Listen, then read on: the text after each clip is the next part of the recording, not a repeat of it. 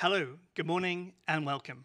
My name is Dan Evans, and as the designated federal official for NASA's Unidentified Anomalous Phenomena Independent Study Team, I'd like to call this meeting to order and introduce the panelists. In the back row, we have Nadia Drake, Paula Bontempi, Federica Bianco, David Grinspoon, Carlin Toner, Josh Sameta, and Jennifer Buss. While in the front row, we have Walter Scott, Warren Randolph, Reggie Brothers, Shelley Wright, Scott Kelly, Anna Maria Barea, Mike Gold, and David Spergel, who serves as chair of the team. It's disheartening to note that several of them have been subjected to online abuse due to their decision to participate on this panel. And NASA's security team is actively addressing this issue. We at NASA are acutely aware of the considerable public interest in UAP. However, it's critical to understand that any form of harassment towards our panelists only serves to detract from the scientific process, which requires an environment of respect and openness. Now, every member of our team is a recognized authority in their respective field, and they have our unequivocal support. NASA stands in solidarity with them, advocating for a respectful discourse that befits their expertise and the significance of their work. Thanks.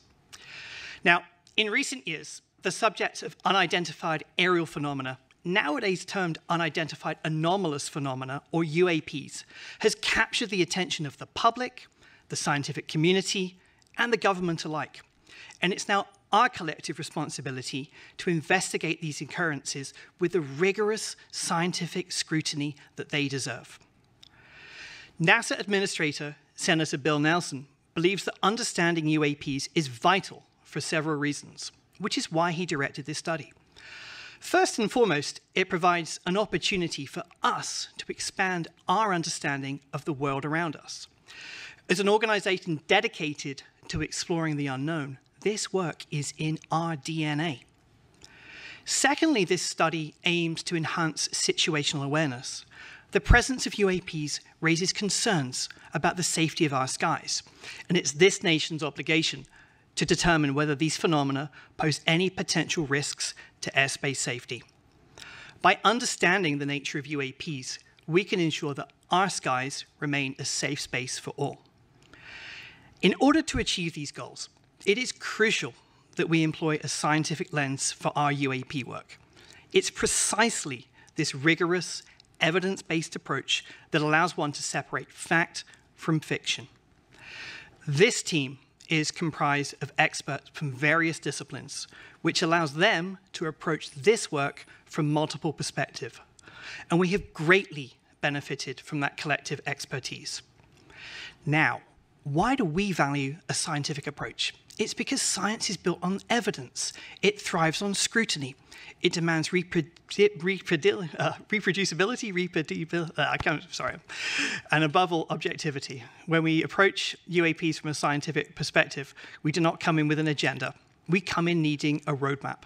Indeed, the primary objective of this incredible team of experts is not to go back and look at grainy footage of UAPs, but rather to give us a roadmap to guide us for future analysis. And this is the very scientific method that NASA holds true to its heart. Scientific research is intended to be publicly available and transparent, and NASA prides itself on making its data and images available to the public to learn and explore on their own.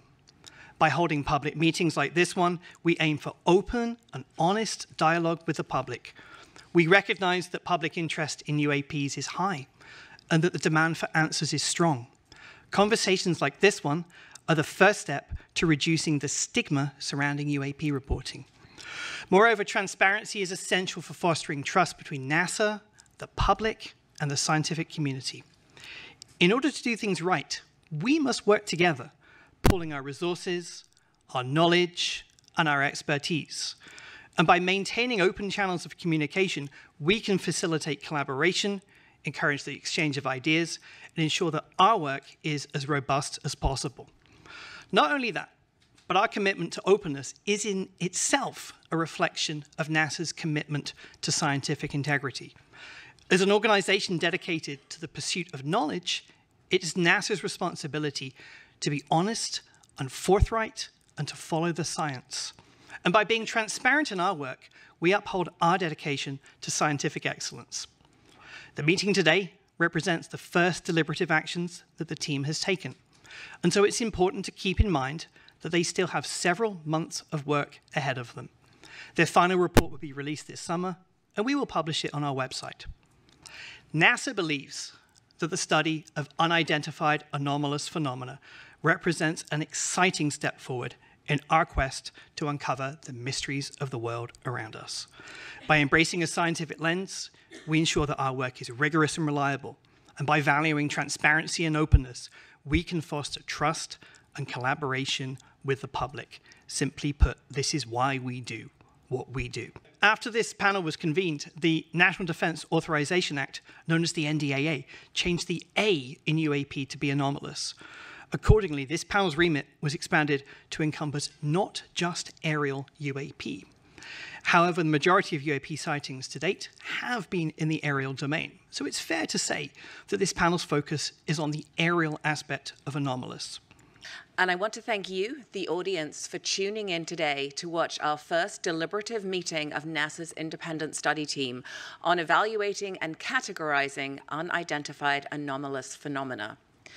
Before I begin, though, I really do want to double down on Dan's words, that it is really disheartening to hear of the harassment that our panelists have faced online, all because they're studying this topic. NASA stands behind our panelists, and we do not tolerate abuse. Harassment only leads to further stigmatization of the UAP field, significantly hindering the scientific progress and discouraging others to study this important subject matter. Your harassment also obstructs the public's right to knowledge. Our panelists are leading experts in the scientific, aeronautics, and data analytics communities. We are very lucky to have them on board to share their invaluable insights to inform NASA on what possible data could be collected in the future and how it can be collected to help us better understand the nature of UAP. Hi, I'm David Spergel. I'm the chair of the panel. And when I look at our charge, we have a lengthy charge, but the high-level summary of it is how can NASA contribute to understanding the nature of UAPs? And our role here is not to resolve the nature of these events, but rather to give NASA guidance, to provide a roadmap of how it can contribute in this area. After my opening remarks, we'll hear from Sean Kirkpatrick from the AARO, and it's the AARO that's charged with leading the whole-of-government UAP effort. And they've already issued some preliminary reports on some of the events. NASA's role is to use its unique capabilities and its role as a civilian agency interacting with the scientific community in an open and transparent manner. And, as Dr. Fox emphasized, the Defense and Intelligence Agency data on UAP are often classified primarily because of how the data is collected, not because what's in the data. If a camera on an F-35 took a picture of a bird, it's classified. If a spy satellite takes an image of a balloon, and we've had in the news some balloons recently, that data is classified. And that's because of a desire to not reveal our technical capabilities to other nations. NASA, on the other hand, operates in a mode where it's collecting data in the open. And the NASA data is available on websites and is well characterized. And because of NASA being the civilian agency studying air and space, it has a special role to play. And I see our charge primarily as helping identify for NASA ways it could play that role and contribute to understanding. We've gone through a preliminary data collection stage, and to summarize some of the things that we've learned, the current data collection efforts regarding UAPs are unsystematic and fragmented across various agencies, often using instruments uncalibrated for scientific data collection. And if I think about the data that people have out there, it's in many ways what we'd like to think of as citizen science. But again, it is uncalibrated data poorly characterized, not well curated. And we face, looking through this data, a significant background, a background of many of these events are commercial aircraft, civilian and military drones, weather and research balloons, military equipment, ionospheric phenomenon. We need to characterize how, when the data is taken, when it sees events like this first. The current existing data and eyewitness reports alone are insufficient to provide conclusive evidence about the nature and origin of every UAP event. They're often uninformative due to lack of quality control and data curation. To understand UAP better, targeted data collection, thorough data curation, and robust analyses are needed. Such an approach will help to discern unexplained UAP sightings, but even then, there's no guarantee that all sightings will be explained. Another challenge in this area is what we call stigma. There's a real stigma among people reporting events. And despite NASA's extensive efforts to reduce this stigma, the origin of the UAPs remain unclear, and we feel many events remain unreported. Commercial pilots, for example, are very reluctant to report anomalies, and one of our goals in having NASA play a role is to remove stigma and get high-quality data. In fact, if I were to summarize in one line what I feel we've learned, it's we need high-quality data. And this is not as a research scientist whose work has been primarily focused in cosmology, I would say the lesson of my career has been you want to address important questions, you need high-quality data with well-calibrated instruments. Looking at the release of data, very important for our study, when it's high quality, and you have also commented that data are not always perfect when we're doing certain studies. I wonder if you could shed some light on the difference between the application of certain data to certain scientific challenges. So, when you look at your camera is often designed to take an image in the daytime and might not be optimized for nighttime imaging. Or if you take something that astronomers are very familiar with, is we design our telescopes to work at night. And if the sun is not even if you would never take the Hubble telescope and point it at the sun. This would destroy its detectors.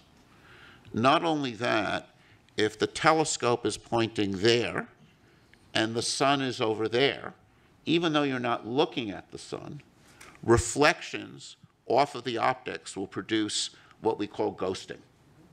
And that kind of ghosting produces some very strange images.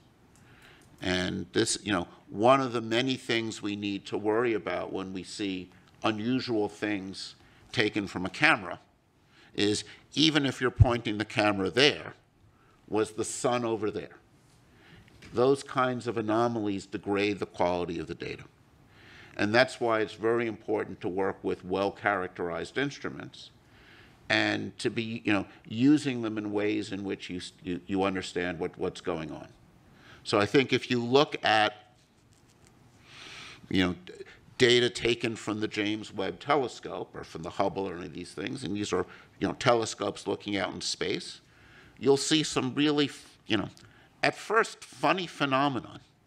When a telescope points at a star that's bright, it saturates the detector and puts bleeding down the detector. And you'll see phenomenon like if there's a bright star off to the side of the, not even when you're looking at, you get this effects where light bounces off of dust in your telescope and produces a sort of diffuse image that has some really strange properties. So, when you see something unusual, the first thing you have to do is understand how that data was taken. And I think this is one of the challenges one faces when you have data taken by uncalibrated instruments years ago. It's very hard to know what's taken. It's very hard to draw conclusions. I think that's one of the challenges with archival data. And I think having dedicated, well-calibrated instruments, I think, will be important here as in any other area to understand what's going on. So, David, anomalies are so often the engine of discovery. Maybe you could say a quick word about high-risk, high-reward research in your field of cosmology and how you see that impacting the UAP study as well. So, an area that comes to mind is fast radio bursts.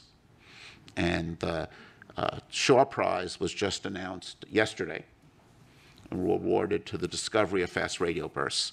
And these are these bursting signals that go off all over in space. And it's an interesting story because some of the bursts were real and are fascinating, and some of the bursts, there was a series of bursts observed by this observatory in Australia, and they had really strange structure, and people couldn't figure out what was going on. And then they started to notice a lot of them bunched together around lunchtime. And what had happened was the people at the observatory would heat up their lunch in the microwave. And something they would do is they would open the door of the microwave oven before the microwave stopped. This is bad for your microwave oven. It wears it out. But not only that, it produced a burst of radio signal that was picked up by these sensitive detectors. So this, I think, is an interesting lesson. Some events end up being something unusual and conventional, but some events with these FRBs turn out to be these powerful explosions which are taking place at cosmological distances. Their nature is still not fully understood. I think they're one of the really most fascinating objects we have, these bursts going out all over space. They're interesting probes because they're kind of lighting up space between here and there. And they're a subject of very active research. And if one looks at the history of these FRBs, at first they were discovered, not believed, then finally confirmed, and they were discovered by instruments that were very sensitive but not optimized for this. And now what we're doing is we're optimizing instruments and optimizing software to look for these events. And it's often these surprises that turn out to be most interesting. And there are phenomena like sprites, which you can think of as upward-going lightning, which were seen by commercial pilots and somewhat not believed, right? Because they were very strange. And it was really only when we were able to take very high-speed imaging data, data taken often from places like space station, that we were able to see that and learn about these fascinating ionospheric phenomena. So it's surprises are really interesting. I mean, I think this is one of the fascinating things about the UAP phenomenon. If it's something that's anomalous, that makes it interesting and worthy of study. NASA has been an invaluable partner to our team at AERO as we work to better understand and respond to unidentified anomalous phenomena.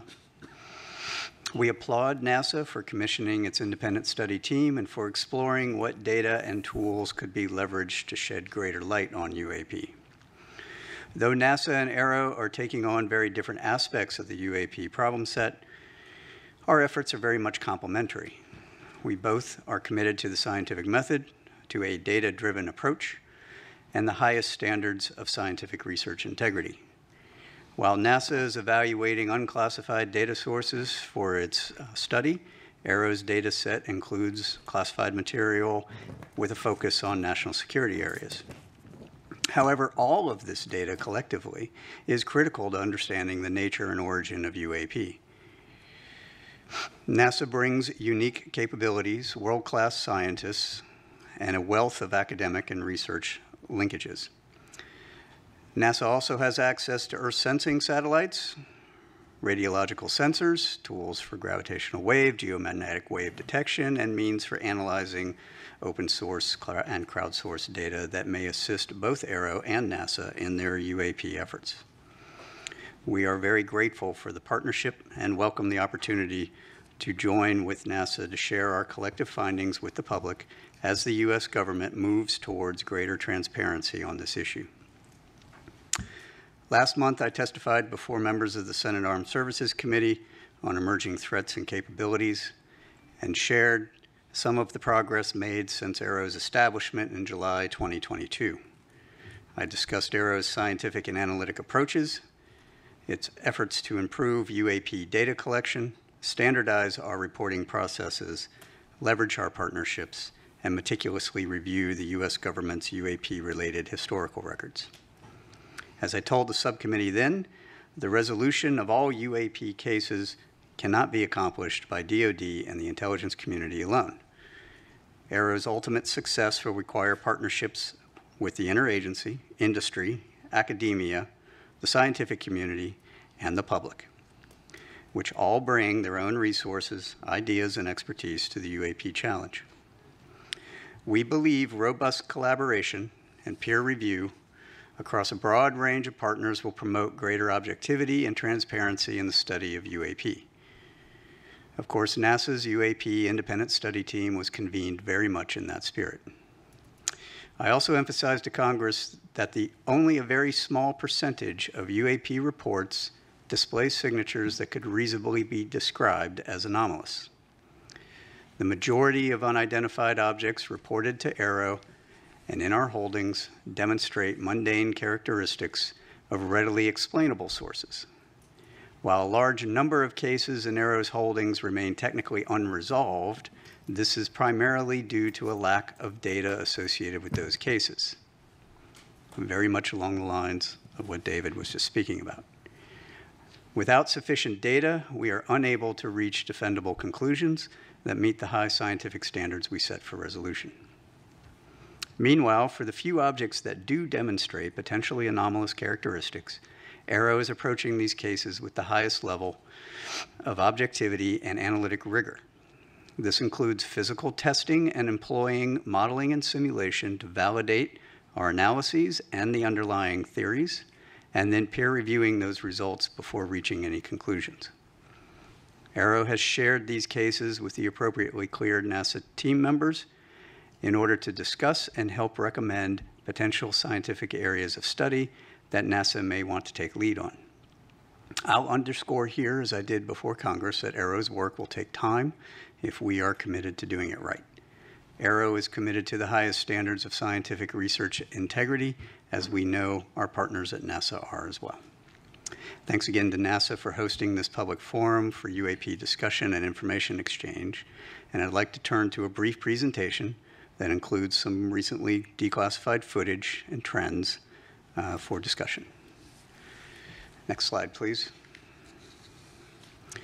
So some of you probably saw a version of this at the open hearing last month. This is an overall review of all of the analytic trends of all the cases that we have to date. While the numbers may have changed a little bit, the overall trends remain the same. Most of what we are seeing reported by aircraft are at the altitudes where we fly aircraft. That should not be a surprise. You will note, however, that I have no space reports and I have no maritime reports. That is notable, even though we are looking across all of those domains. On the upper right, we have UAP morphologies. The vast majority of what has been reported and what we have data on, a little less than half now, are orbs, round spheres. And in the bottom right, you will see in the heat map of the areas where we get most of our reporting. This is very much a collection biased map. This is where our sensors are, our military and our IC and some of the FAA data. In the middle, it is what we call our typical UAP characteristics for the vast majority of the cases that we see. One way of looking at that is we'll call it a target package. This is the thing we are out hunting for in most cases. Next slide, please. This is an example of one that I showed at the hearing recently. This is a spherical orb, metallic, in the Middle East, 2022, by an MQ-9. I will come back to the sensor question that David raised here in a moment. This is a typical example of the thing that we see most of. We see these all over the world, and we see these in making very interesting apparent maneuvers. This one in particular, however, I would point out, demonstrated no enigmatic technical capabilities and was no threat to airborne safety. While we are still looking at it, I don't have any more data other than that. And so being able to come to some conclusion is going to take time until we can get better resolved data on similar objects that we can then do a larger analysis on. Next slide, please. I'm going to let this play through. This is a newly released video. You'll notice there are two dots moving back and forth. There is a plane at the bottom that's moving across the screen, and now there are three dots moving back and forth. The moving back and forth is from the sensor and the platform that's collecting it. This is a P3 on a training mission in the Western United States. They picked these up and they tried to intercept and was unable to intercept them.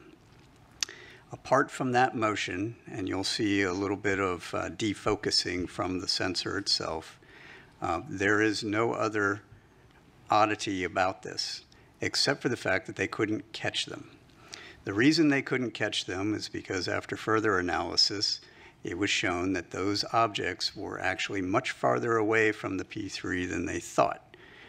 And in fact, when we went even deeper, looked at air traffic control data, we were able to match those to aircraft on a major flight corridor heading into a major airport for landing. This is the kind of thing that can spoof and or provide misperception of both very highly trained pilots as well as sensors, right? And this was reported as an odd grouping of 3 UAP. All right. That is not to say that the pilots didn't know what they were looking at, or they knew what they were looking at, but they weren't really sure. But it also is meant to say that when they're not sure, they're reporting it now. And that's what they're supposed to be doing. And then we have to go look at it. Next slide, please. That brings us to really what is Aero doing in the science and technical realm. So this is one of those areas that I'm going to expound a little bit more on than we did in the last hearings. Aero has a robust scientific plan that we are required to then provide to Congress here pretty soon.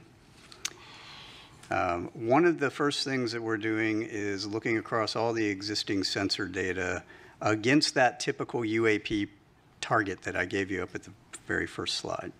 That goes beyond DoD and IC sensors. That's commercial, that's civil, that's and with partnership with NASA sensors and NOAA sensors. Understanding if any of these Earth sensing satellites, any of these airborne platforms, any of these ground radars, whether it's FAA or other, can actually see these things, given what we've got so far, is going to be an important first step to understanding which sensors are going to be relevant. From there, we are augmenting with dedicated sensors that we've purpose-built, designed to detect, track, and characterize those particular objects. We will be then putting those out in very select areas for surveillance purposes. Partnerships with academia, exploring the signatures to match to our data. So understanding if a thing is moving and if it is doing certain anomalous activities, what are the signatures we would expect to see? How do we pull on that And then from there, how do I tune my collection architecture to go after it? Statistical analytic techniques. We're working with a couple of universities on how do I do broader-based statistical analysis on unclassified and classified data so that I can apply those analytics to our holdings. And then AI and ML analytic techniques for searching out through the data what are the objects, what are the targets that we're going after.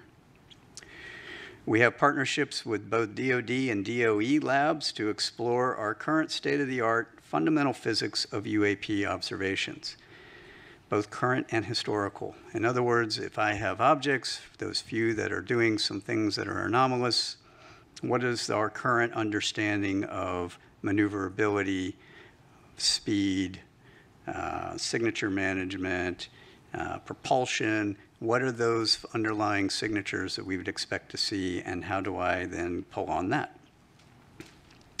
Our interagency and allied partnerships for calibration of our capabilities. This is exactly what David was pointing at. A vast majority of what we have reported to us are DoD sensors. DoD sensors are not scientific sensors. They are not intelligence community sensors. Believe it or not, intelligence community sensors are very close to scientific sensors. They are calibrated, they are high precision, they are everything you'd ever want to know about a thing. DoD sensors have one purpose. They are to identify an object that is known and put a weapon on it. That is what they're for, right, predominantly. So understanding how do you calibrate those against these known objects? How do I fly an F-35 against a weather balloon at different speeds and different altitudes and different sun conditions and different lighting conditions and heating conditions? Those are all important measurements that need to be done, and we are in process of doing that right now. That table on the right is a very simplified version of our entire test matrix, which you would not be able to fit on 3 of these slides against all of our sensors across all of those phenomenologies. That will be useful in order to then train our operators, pilots, and sensors against the known objects. And then finally, our pattern of life analysis. This is essentially baselining what is normal. I have all these hotspot areas, but we only have hotspot areas because that's when the reports come in from the operators that are operating at that time. They don't operate all the time. So to have a 24/7 collection monitoring campaign in some of these areas for 3 months at a time is going to be necessary in order to measure out what is normal. Then I'll know what is not normal. Right, when we have additional things that come through those spaces. And that includes space and maritime. Next slide, please. Which brings me to some of my recommendations for the panel and their consideration and deliberation. Some of these we're going to be exploring with our new NASA embed, whom I'm happy to be welcoming on pretty soon, who's going to help us in our scientific plan. Crowdsourcing unclassified open source data. This is where some of the public can be helpful. Imagery from an iPhone is generally not helpful unless you are right up on whatever it is you're looking at. However, some of the ancillary data that your iPhone provides, from location to speed to other phenomenologies, and more than one of those can be very helpful. Right? Large-scale, ground-based scientific instrumentation. Evaluating how can I use some of these other instruments for detection. The FRB example was perfect, right? You have a bunch of large-scale instruments that were not designed for that, yet they picked them up because there was a microwave. Well, we have a surrogate target package of what we think these things are, at least from what we've got reported to us. That was in the front slide. Understanding how can I evaluate that against all of these other instruments, and do any of them have a chance of picking anything up that would be helpful in tipping and cueing us to get other sensors on target. I think leading that evaluation of the scientific ground-based sensors would be useful. Also, the same thing for the Earth Sciences satellites, as we mentioned before. Intentional vice coincidental collection. So looking at how can I provide a tip and cue to both the ground and space-based scientific and academic sensor community to put additional sensors on an object when it is reported.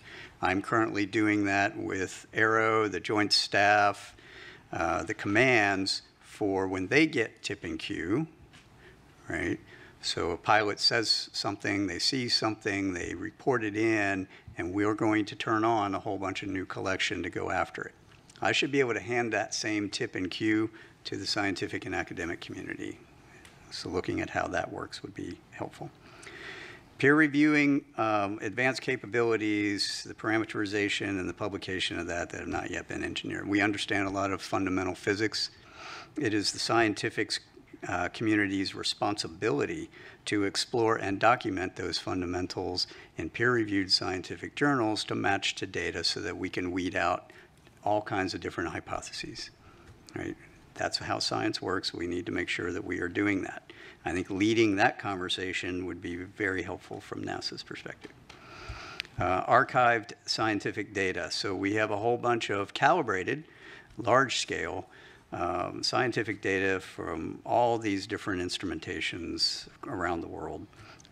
Taking a look at how can you apply maybe some AI, ML tools to search through that data for anomalous signatures that may correlate to things that we've got reporting on. That would be an interesting study. Distributions of sightings. I think this is a low-hanging fruit one, right? So if we take a look at all of the distributions of sightings that are outside of my national security areas that I've got classified reporting for, and they generate the similar distribution map as we've got, and we put those two pieces together, now I have a holistic picture. And then, of course, our foreign partnerships, building a robust scientific community of interest to review data, capabilities, conduct analysis, expanding upon our military and intelligence collaborations across the world into the scientific and academic world.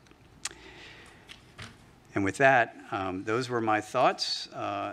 We've talked about some of these in the past. It would be interesting to hear if there's any further questions or deliberations on any of those points, and I'm happy to take any questions that you all have.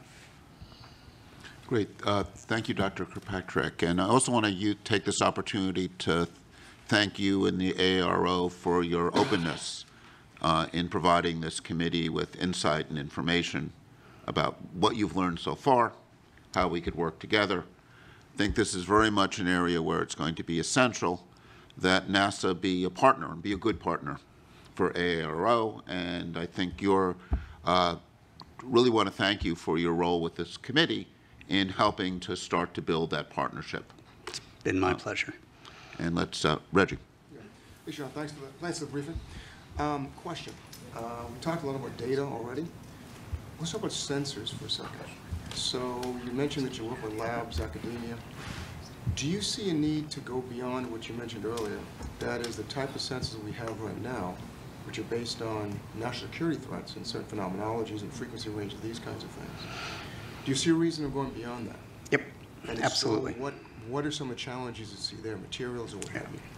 So can we go back to the front slide, just the first slide where the target characterization is? So we've purpose-built a couple of sensors to do search across that, nope, down one, there you go, that's great. To go down some of those characteristics to see if we can find them correlated to pilot reporting. Right. Some of those are, initially this is going to be, I'm going to say this is a bootstrap method, right? We're doing a broad spectrum search across very few indicators that we can point to that will enable us to get a little bit more data, refine that, narrow those sensors and go from there. So we aren't just relying on the DoD and IC sensors that exist today because frankly they don't point to where we want them to point, right? I mean, I'll be frank with everyone. We can point the largest collection apparatus in the entire globe at any point we want. You just have to tell me where I want to point it. The second piece of that is a lot of what we have is around the continental United States. Most people, including the government, don't like it when I point our entire collection apparatus to your backyard, right? It's not allowed. We have some laws about that, and we've got to figure out how to do this only in the areas that I can get high confidence there's going to be something there, and high confidence I'm not going to break any laws doing it. Right? So there's a trade there. So some of these ground-based point detectors are going to be necessary for that, to point up, to point out, to search. Coupled with, we're evaluating a number of sensor opportunities across different organizations, academia, industry, whatnot, that already exist or are being built for similar purposes, or maybe other purposes that I might be able to recalibrate for this and see if those will have a chance of seeing that target, right? So that's where the modeling and sim comes in. Can I take that target, put it into your sensor, and have a chance of seeing it? If I can, then I might want to use that. Right. Oh, wait. Who's next? Are you? Nadia. Go. Hi. Thanks, Sean. I have the questions you probably don't want, which are about numbers, unless I missed them during your presentation. You had said that only a very small percentage of your cases display signatures that could be anomalous, and then followed that up with the few objects that do demonstrate potentially anomalous characteristics. What numbers are we talking about? How big is your database? How many years was it collected over, and were those observations made? And then by few, what do you mean? Right. No, that's a great question. So this chart, as I mentioned, we've updated with our current data holdings. At the time of my open hearing, we were at 650 cases-ish. We are now over 800. We are putting together our annual report, which will be due August 1 to the Hill. And in it, and there will be an unclassified version, as there always has been, we will have those updated numbers at that time. We roughly get, I mean, you can do the math, you know, it depends anywhere from 50 to 100-ish new reports a month. Now, the reason we had such a big jump recently is because I got FAA's data integrated in finally, and so we ended up with like 100 and some odd new cases. So there's reason why it's going to fluctuate. The numbers that I would say, so we're gonna try to do a little more fidelity on some of the analytics when we report out. But the numbers I would say that we see are possibly really anomalous are less than single-digit percentages of that total database. So maybe 2 to 5-ish%. Wait. Who's next? Is this on? Hi. All right. I'll stand up because I'm on the other end of the room. Thanks, Sean, for your presentation and for some of the video footage that we saw. While we're all good scientists on this panel, I think that I look at it with an untrained eye of looking at that video. And so I see 3 spots moving, and everything else in the background looks like it's stable. Can you talk a little bit more about either the sensor platform or what we're seeing that's stable in the background? Because they've been identified as airplanes, and there's clear description from other data sources that came in to help clarify that. But when I look at this, what are all of the white spots in the background that we're seeing that are stable? So those are that's a star background. Pretty sure that's a star background. Now, so you're looking at those planes were roughly 30 30 to 40-ish miles away, if I remember correctly. And when you see that smaller plane that comes in at the bottom, that one was much, much closer. It was like maybe 6 to 10 miles away, right? And so the jitter in the sensor is what you're looking at. Right, okay, so the 3 spots, because they look like they're moving at about the same... Right, they are. Right, and if they were flying together, but they're not, is what I'm hearing. This is the sensor moving. They're in a flight line. Right. So they're equally spaced in a flight line, and the sensor is jittering. Thank you. Yes. Appreciate that. Yes. Wait. Walter's been waiting. Patiently waiting. Okay, if you go to your first slide, if you don't mind, not the title slide, but the one trends that had slide, the trends, please. yeah. It's the previous slide. There you go. Thank you. So I want to make sure I understand the slide. It says typically reported characteristics, and there are a bunch of things here, like, for example, size, altitude, speed. If it's being observed from a single sensor, use the example of like the airplanes that were coming in, and if you don't know how far away they are, how do you assess the size? Correct. How do you assess the speed? This is what people would report, but it isn't necessarily, What for is example, real. the size of the object or the speed or any of the rest of it. Do I understand that correctly? Partially. Okay. So this is not all single sensor observations. Some of these are very much multi-sensor observations. Okay. And this is parameterized to cover the range of things for any given parameter, the range of what's possible and what has been observed.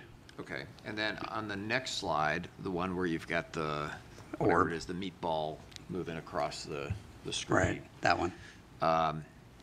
So was there any look at sensor artifact, data processing artifact? I mean, the first thing that, whenever I say anything that's anomalous, I look at how was the data collected. Yeah.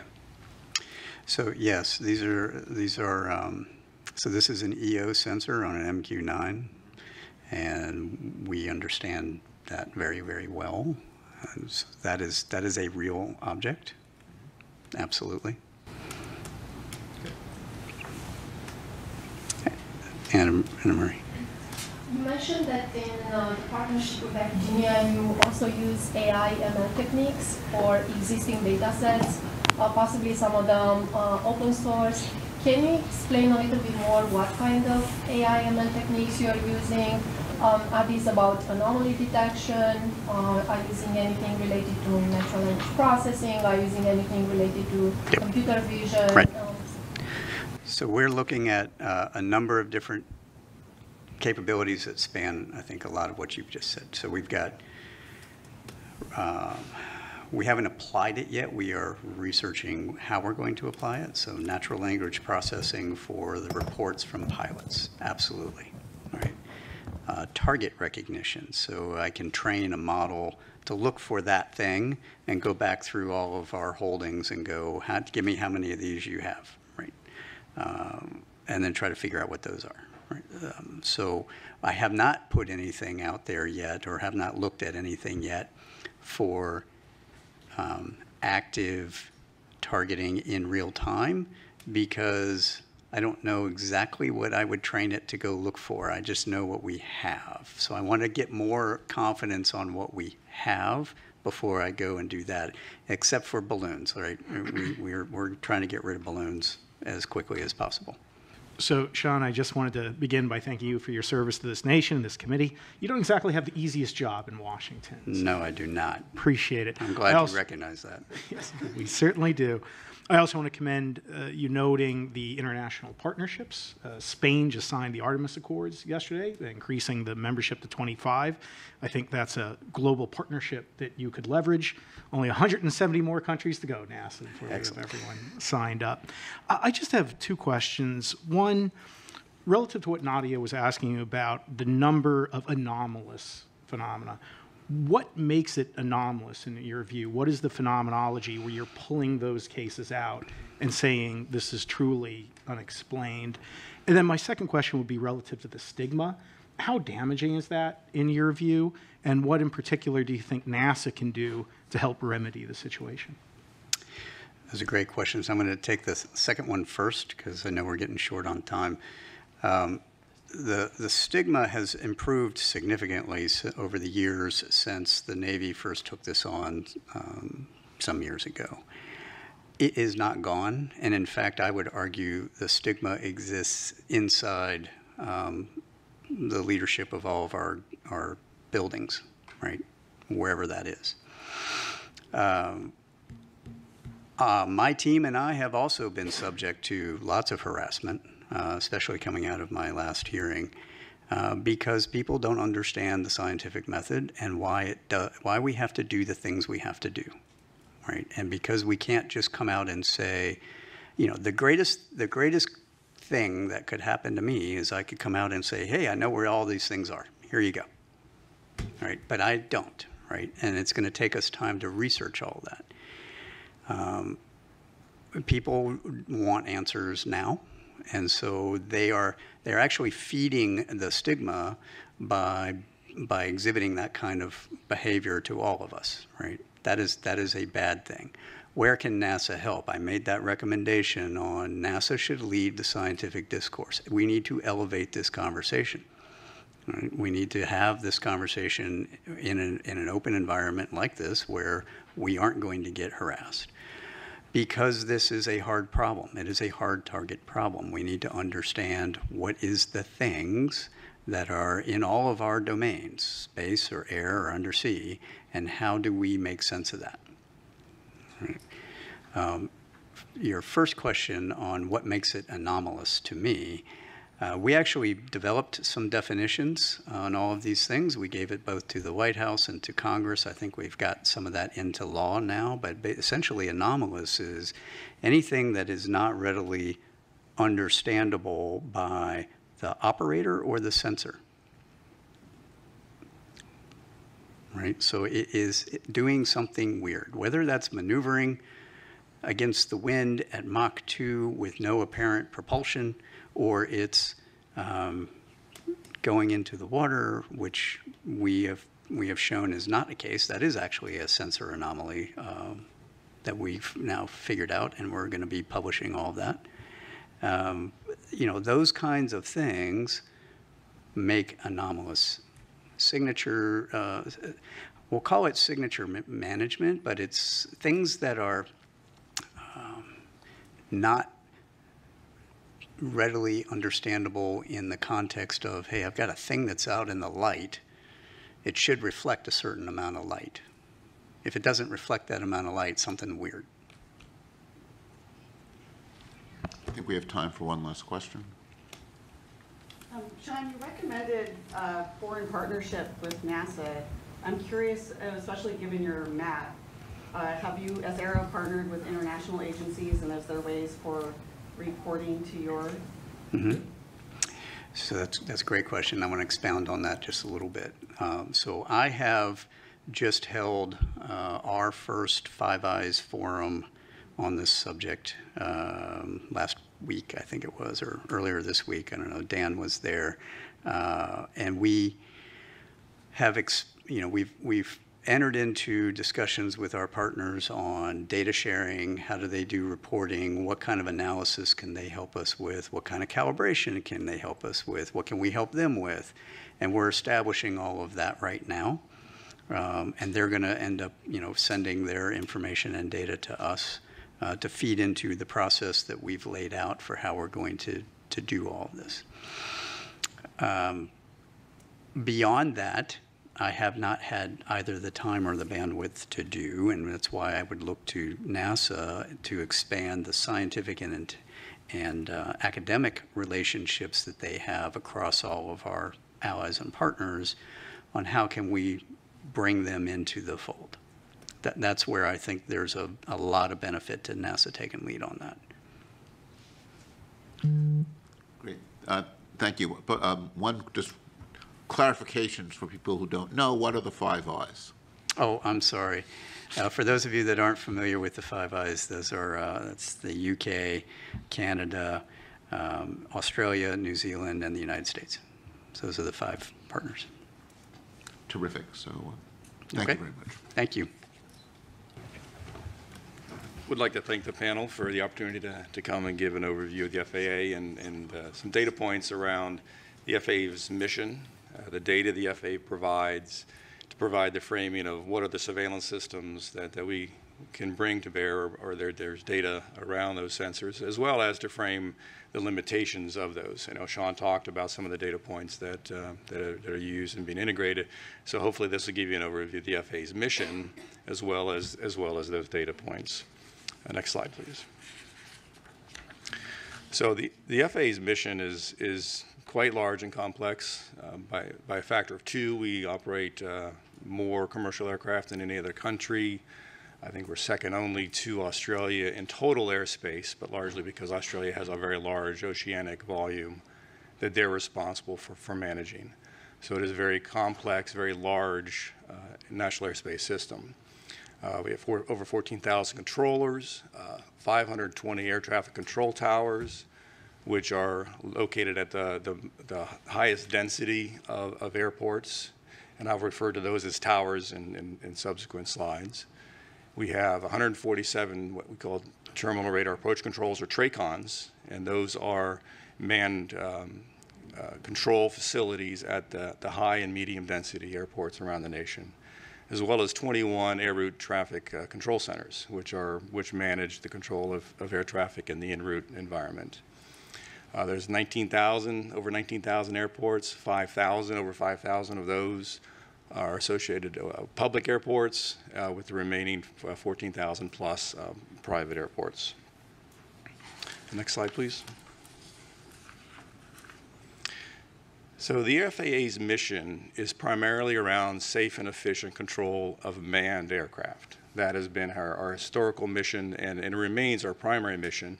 Certainly as we talk about new entrants with UASs and advanced air mobility and some of those things, there will be an evolution of the FAA's mission to include safe operation of the NAS with those new entrants. But the architecture and design of the NAS is geared around safe and efficient control of aircraft and manned aircraft. Certainly the commercial aspect, the commercial flights are a primary focus of the agency. We certainly support general aviation and flights as well. But again, our mission is around manned aircraft and safe and efficient operation of those. By the numbers, over 16 million flights yearly, 5,400 flights at the peak time of any given day, 45,000 daily flights, 25 million GA flight hours per year. A very large, very complex operation that we're responsible for managing. We certainly provide a significant contribution for that service to the nation in the form of product toward a GDP. Next slide. So as we get into the discussion of surveillance services, I want to provide a little bit of framework around the categorization of our surveillance services, and we primarily break those into two bodies. The cooperative surveillance, which is defined by a sensor that's avionics or equipment on board the aircraft that works in conjunction with ground-based sensors. The non-cooperative surveillance is independent. This is basically the classic radar. RF energy is transmitted out, reflects off the target, and we receive that signal, and from that return we can determine where that aircraft is. Typically, these cooperative and non-cooperative sensors are co-located together. The cooperative mounted on top of the non-cooperative radar. So from a data perspective, I think in this panel, in this study, I think that the cooperative sensors, those are neither unknown or anomalous. So for the purposes of this briefing or the rest of this briefing, I'm going to focus on the non-cooperative aspect. Next slide, please. So Again, from a standpoint of the mission of the FAA, is primarily around manned aircraft, and I think that serves as an important framework for the data points and the type of data that we can bring to bear for this panel. So we break our systems and the design of the systems into different types of systems. So we have short-range radars, which are typically located at the high and medium density airports. And those operate from a range, they have a detection range of between 40 and 60 miles and an altitude detection capability of about 24,000 feet. The long-range radar systems have a detection range of 2 to 250 nautical miles with altitude detection up to 100,000 feet. So that provides the basic the framework for those. I will mention the Automatic Dependent Surveillance Broadcast, or ADS-B, only from a context that does serve as a primary data source and a preferred data source for the management of the airspace system, but it is a cooperative system, and for the purposes of the next slides as I get into the discussion of the coverage and the type of detection for those non-cooperative targets, it is not considered as part of those. And also surface surveillance is also something that we provide, but again, for the purpose of the study, I only include those for just a completeness perspective. The one final point, as I talk about manned aircraft and primary mission for the drones and balloons and things of that nature, their basic premise is to operate in a not to interfere basis, that they are not to interfere with manned operations, and that's a fundamental aspect as we talk to the data and what we can and can't detect with respect to those non-manned systems. Next slide, please. Realizing this is an eye chart, I wanted to provide just a graphical or pictorial depiction of where our sensors are located. The green, blue, and pink balloons, if you will, represent our short-range radars. Those are located at airports. Those are where those are sited. The two reddish balloons, they have letters in them, a 4 and a C. Those represent our long-range radars, the ARSR-4s and CARSR systems that are used in the context of both from an air traffic control perspective as well as for a national defense and homeland security mission. And the perimeter, the ARSR-4s are located around the perimeter of the country, equally spaced, and the CARSR systems are located on the interior of the U.S. I will point out that this only depicts the CONUS. There are systems, ATC, both short-range and long-range systems, Hawaii, Alaska, and Caribbean. Those are not depicted here. I didn't think they were necessary for the purpose of understanding the surveillance. And I will also point out that both for this slide and the subsequent coverage slide, I do not talk to any classified DoD or DHA systems that are in operation. Okay. Next slide, please.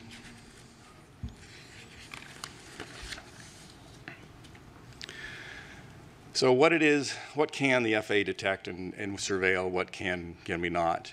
This slide gives you a by altitude slice of what it is that we can detect. So if you look at the square that's labeled 1,000-foot AGL, that depicts by sensor for an aircraft that is 1,000 feet in altitude, what is the range at which we can detect that aircraft. And so on, as you get higher in altitude, or higher in altitude, you can detect it at further range. And that's basically a phenomenon of the curvature of the Earth and the line of sight aspect of these radar systems. So pretty good coverage across the U.S. at 10,000 feet and above. This is a mathematical model based of a pure line of sight as well as some geographical screening. As you can see in the western part of the U.S., there is screening due to the mountains and those sensors. Need to take a little bit of time and talk about the nature of the targets. These line of sight models represent an input of a target that is 1 square meter. So think of a sphere of 1 meter in diameter. That's the assumption that goes into these models. So if you think about that in the context of other forms or aircraft, a fourth generation F-15 or F-18 is in the proximity of about 1 square meter, perhaps a little bit larger. A large airliner is perhaps 100 square meters. A small UAS is perhaps a 0.01 square meter. So the range of these detections, or the size and the ability to detect these targets from an F-15, large airliner 100 times larger in size, a drone 100 times smaller in size. So the detection and the surveillance capability really largely depends in part to the target that we're talking about and the ability to surveil that target. All right, next slide. So I do include this ADS-B coverage slide just to give a context of, from a cooperative perspective, there is very good coverage across the U.S. to 1,500 feet above ground level. So this provides a context of when we look at the data and start getting into discussion of what it is we can detect. This will certainly be, for those cooperative aircraft that have ADS-B, we could certainly detect those to a pretty low altitude across the U.S. All right, a couple of data points. I think I know Sean certainly talked about some of the data points, and I can provide a little bit of insight from an FAA perspective. Drones are a pretty significant challenge. There's 880,000 registered drones in the U.S. Small drones, I should say, Part 107 drones. Many tens of thousands of those are operated on a daily basis by commercial operators. It's not clear how many private drone operators are taking their drone up for a quick flight. But as I said earlier, those are regulated they're regulated to operate below 400 feet in altitude. So again, it's the drone aspect is for those small drones in particular, and as well as all classes of drones. There are regulatory restrictions to where they can and cannot fly, basically avoiding and not interfering with manned aircraft operations. Second data point, we talked about balloons. The Weather Service, we know on 92 weather stations that release balloons twice a day. It's 6 a.m. and 000 Zulu and 1200 Zulu. Typically 2-hour duration. They fly up to 100,000 feet where the envelope bursts and then the payload descends back to Earth. So certainly, at least 184 balloon flights daily in the NAS. Not to consider universities and hobbyist balloons that may be launched, but those are typically small in size. And finally, Sean did talk about UAPs and FAA data. A couple of data points that we do report. There is a process by which air traffic controllers can report UAP sightings or events. Historically, those have been in the range of about 3 to 5 reports per month that have been reported. We did see an uptick of reports in August of 22 that went up to about 8 to 10, perhaps due to Starlink launches. And finally, with the Chinese weather or the Chinese balloon incident in February, we did see a significant uptick, and there's like 68 UAP reports that started in February, and we've seen a large number, subsequent to that. I think that's all I had. Any questions? Do you want to take the question? It's easy. Actually, you can choose the questioners. It's easier from your angle than from mine. All right, Walter. Yeah, so two questions about the radar data coverage. First one is, do you retain any of the data, or is it just cycled over as? There is a long-term retention of data. I can't recall exactly how long we retain that. There's certainly a requirement from a retention from a legal perspective. Yeah, exactly. But I do know there is some periodicity measured in a term of months. Is it retained in terms of like the raw radar, or is some processed form of data that's retained? I believe it's a processed form of data that is what was displayed on the, whether it's an Indian route ERAM system or the STAR system. And then the other question is for the radars, are they operated in any sort of a tasked mode, or are they constant search mode? The current systems in our inventory, just they're fixed face, and they just rotate at either 12 RPM or 5 RPM, depending on whether it's an en route or a terminal surveillance requirement. All right, next question. Yes. Mike, forgive me if you mentioned this earlier, but you said, like, I think you said 3 to 5 reports per month. Per month. Out of how many? That is 3 to 5 reports per month for all of the controllers in all of the U.S. So there's a process by which if they see something and they want to report that, they can go to report that to the den, we call it, but report, hey, I saw something, I don't know what it was.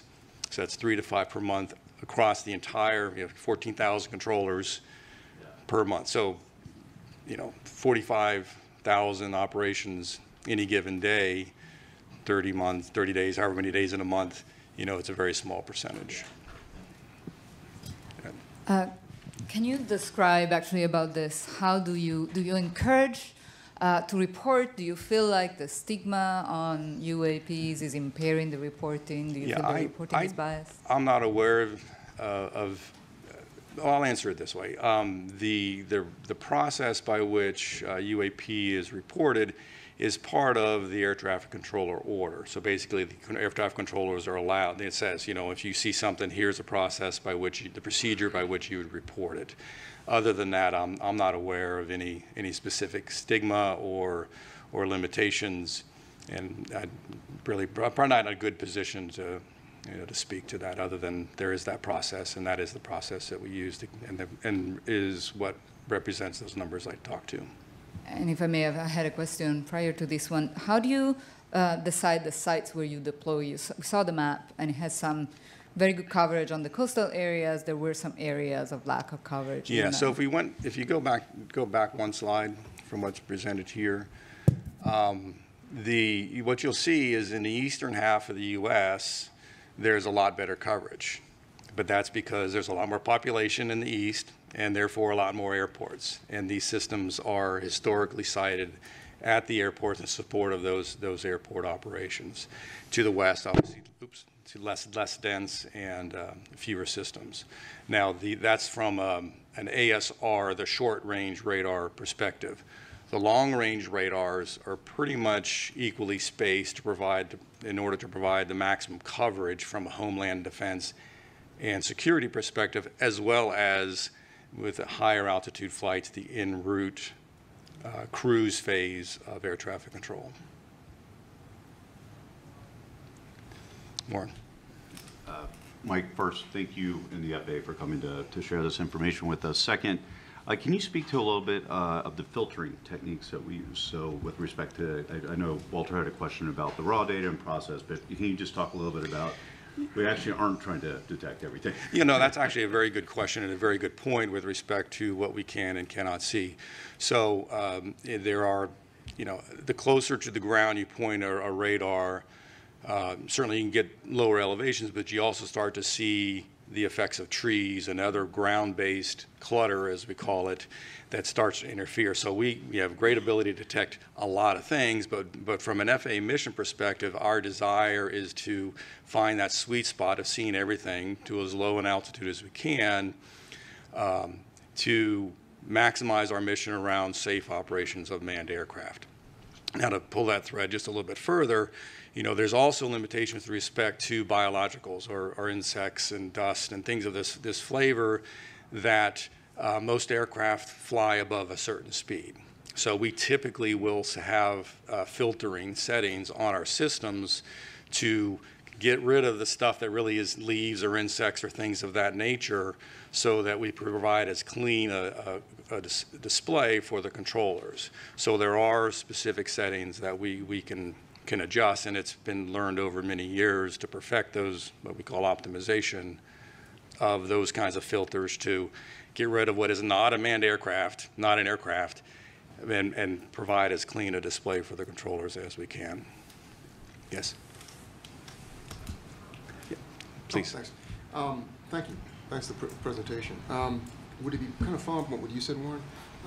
Would it be possible to collect the raw data and to save that? Because if it would be possible to do some calibration after the fact that Sean was mentioning, for example, you might be able to capture other phenomenology. Is that possible?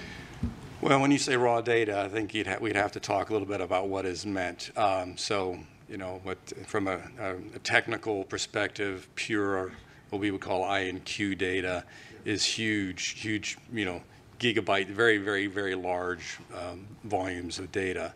That would probably be cost prohibitive, and we certainly don't do that today.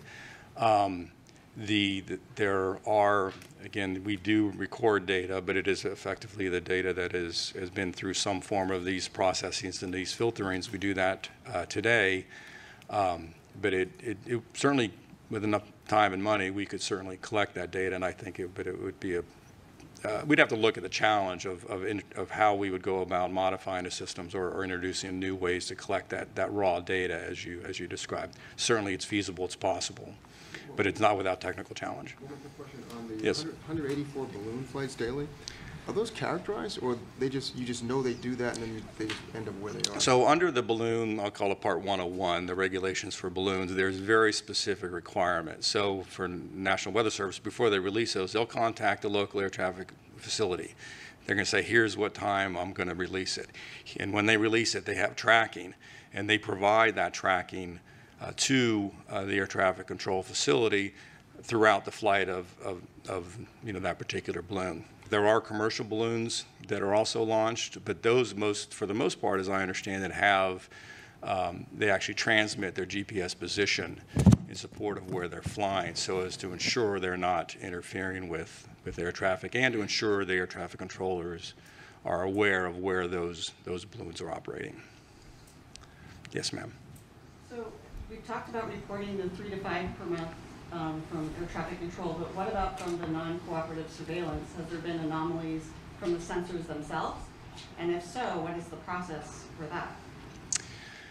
I'd say the FAA mission is not around anomalies with the non-cooperative sensors themselves. So as we build an air traffic control picture, we have both the non-cooperative systems, which detects the target. We have a cooperative system that also detects a target, and we will tend to merge those targets together. And so on a controller's display, they'll know, is this a non-cooperative only or a merged or combined target, so that they know, you know, basically an increased level of confidence that on what it is they're seeing is in fact a real aircraft. So we don't make any real distinction between a non-cooperative and a cooperative, other than how they get combined and put on a controller's display. So I don't know if that answered your. An unregistered flight? So like a GA flight that is flying visual flight rules, those will just be picked up by the, if they're not equipped with a cooperative avionics, those would just be picked up by the non-cooperative system that if they happen to surveil where that aircraft is flying. And so that certainly will be put on the controller's display, and they will be able to provide awareness. In fact, there's a flight following procedure by which GA pilots can ask for, hey, I'm not squawking, or I don't have a cooperative system, but please help me, and just via the radio, I'm going to go from here to here and providing awareness, situational awareness, if the controller has the bandwidth to provide that data. One last question from Mike. Yes. So I'm not a scientist, I'm a recovering attorney, and I love process. And a few questions there. If I'm a pilot, where do I find that process for reporting UAPs? Where is that articulated or captured? Second, when you mentioned that you're reporting these incidents, who are you reporting it to? And are those incidents, pulling on the thread that Reggie started, are they being archived anywhere? I believe they are archived. They're reported to the domestic network, event network. It's an FAA organization or function. I can't speak to whether they would be, say, part of what Sean would include as part of his database. I presume so. So I think that was the answer to the second question. What was the first question again? I'm sorry. Where does the reporting process live? If I'm a pilot, I see a UAP, where do I go to find out? I don't know the answer to that question. Like I said, I'm familiar with the reporting process from a controller perspective and the order that's used to define how controllers do their job. I don't know the answer to the question from a pilot perspective. Gotcha. Great. So thank you, Mike, for your presentation and for all the help the FAA has given us as we've been learning more about the very impressive system that the FAA maintains. Thank you. I know. Thank you for having me. You know, for me, one of the many takeaways from this is feeling, just a little bit safer every time I fly, and thankful for you and your colleagues for what they do to make that possible. The first speaker will be Dr. Nadia Drake, talking about framing the issue of UAP.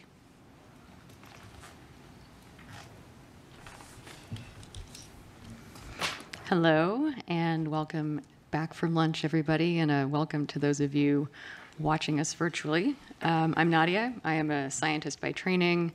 I'm also a science journalist now, and my job is to try and synthesize the information that we've learned so far and summarize the situation. So if you will, put together a framework for thinking about UAP. Now, I'm going to try and do this in a way that reflects the thoughts of the entire panel, although obviously we have a variety of opinions and ideas among us. So I'd like to leave some time at the end for you to weigh in with disagreements or concurrences as needed. So first, a housekeeping matter. The definition of UAP changed during the 7 months of our fact-finding process. UAP initially stood for Unidentified Aerial Phenomena, with aerial referring to events occurring in Earth's atmosphere. That A is now defined as anomalous, which includes the space, air, and undersea domains.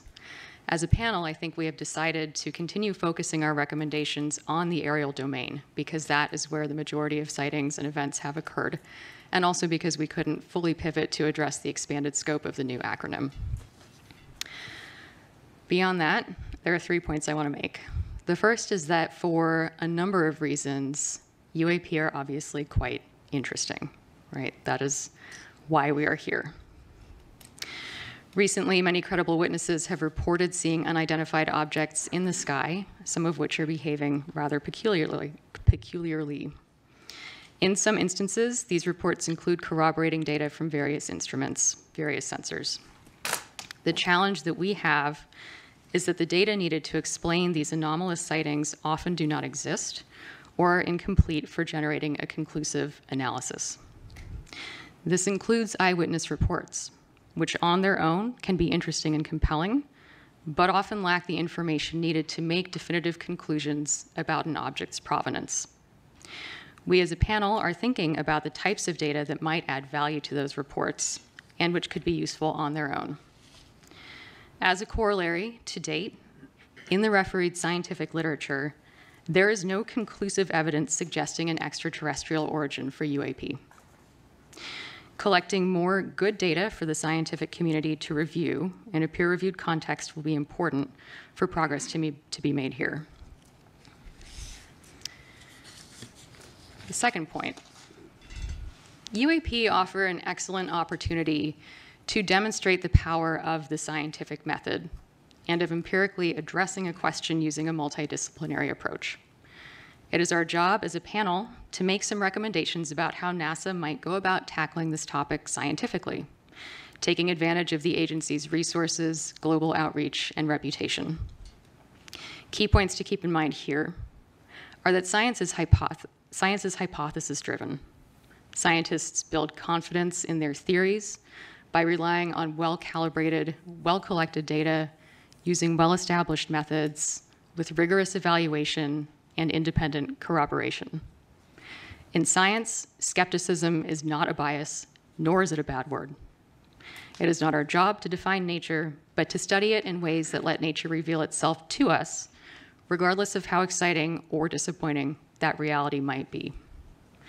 And to that end, when we're thinking about making recommendations about how NASA can tackle this topic scientifically, I think it's important to remember that it's not NASA's job to replicate the efforts of the Department of Defense, but rather to consider approaches that are complementary to what the All Domain Anomaly Resolution Office is doing. And so one of the questions that we as a panel, I think, need to center is, what can we recommend that NASA can do that the DoD cannot? Third point, to that end, what are we even looking for? How are we defining this problem? And how do the available data define what seems to be, to borrow a cliche, a very slender needle in a very big haystack? We heard a little bit about that today from Dr. Kirkpatrick, who reported that there have been 800 events collected over about 27 years. And between 2 and 5% of those events display signatures that could be anomalous, defined as anything that is not readily understandable by the operator or the sensor, something that is doing something weird. Mr. Free and some of the experts on our panel have defined the background on which those events exist, the amount of stuff in the sky at any given time, like so. On average, FAA air traffic control handles 45,000 flights per day in US airspace, with 5,400 aircraft in the sky at peak time. Worldwide, on average, there are about 1,600 weather balloon launches per day. In the US, there are at least 184 of those balloons launched, and that doesn't include private companies or research flights. There are about 1.69 million recreational or model small uncrewed aircraft systems, and an additional 880,000 drones are registered for commercial use. And these are not controlled by air traffic control, and they're not scheduled flights. So that's our challenge. So when making recommendations as a panel, I think we need to look at what kind of imprint we want to leave. What does the situation look like 5 years from now? What does it look like 10 years from now? Why are we making these recommendations? We heard a little bit about this morning from both Mike and David, who noted that many discoveries in science are rooted in initially unexplained and bizarre phenomena. So by carefully scrutinizing the sky, or however we end up defining our search space, and by collaborating across disciplines, we are likely to learn new things about our planet. That's a fact. And that's the commensal science case we might want to consider when making recommendations here. All right. Does anyone have thoughts? Questions, thoughts, comments? Carlin. I guess I want to challenge a little bit. We changed the A from aerial to anomalous as the legislation required. But I'm not sure we precluded anything beyond the aerial for this panel. And so I've just raised that as a question for us, even though mostly what we've seen, and I think NASA's mission space would be more the aerial. I agree with you, and I think that is a parameter that we need to define as a panel. Yeah, I'll just quickly jump in and echo some remarks I made this morning that yes, the A changed from aerial to anomalous, but it's also accurate to say that the preponderance of events are in the aerial domain. That being said, your panel scope has expanded outwards, and I think we'll hear a little bit from David later on that very subject. I mean, I think anomalous, people often think about it as going down, and including ocean. But I think what's very relevant for NASA is going out, right? And, you know, looking at things in our solar system.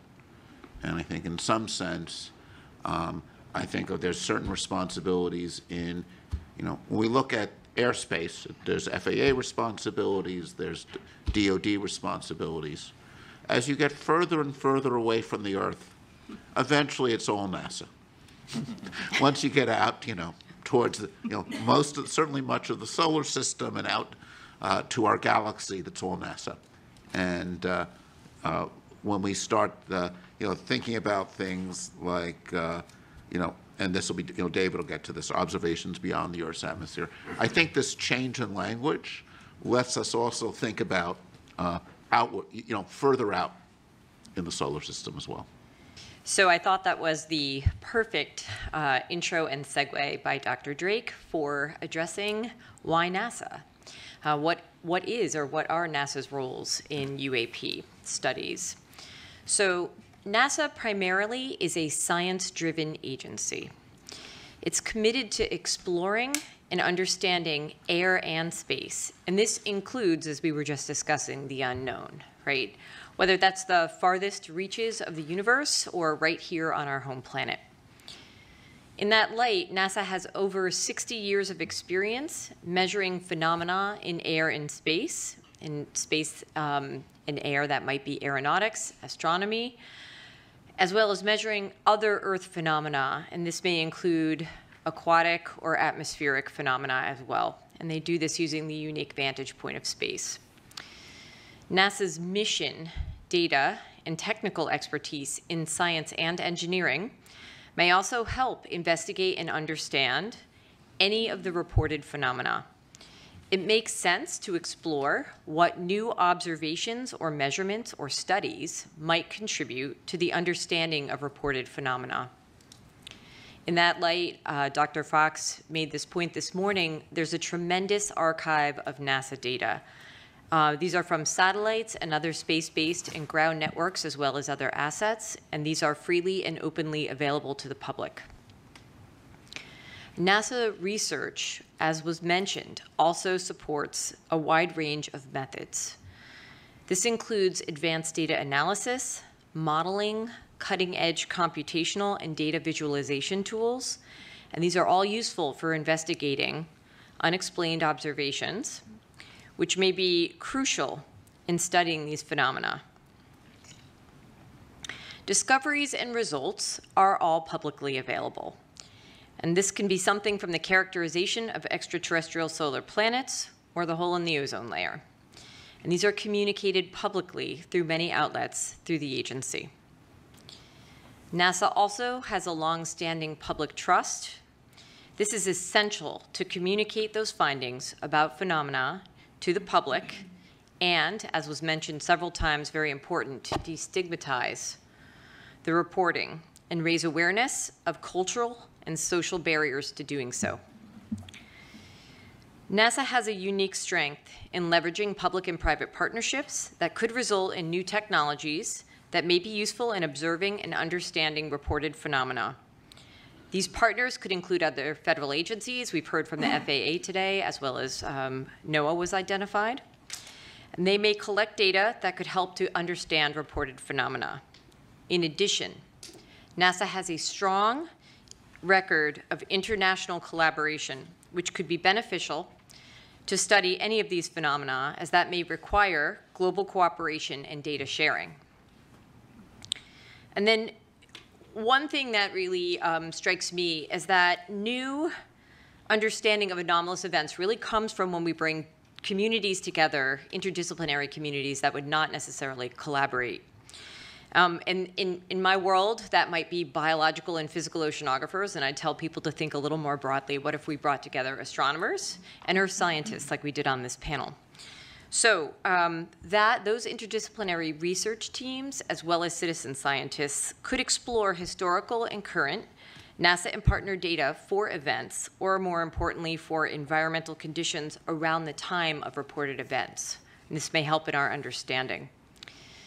And then finally, given NASA's experience with long-term missions, long-term projects, and scientific focus, the agency is really well equipped to handle the extensive and ongoing study of phenomena investigation that this likely requires.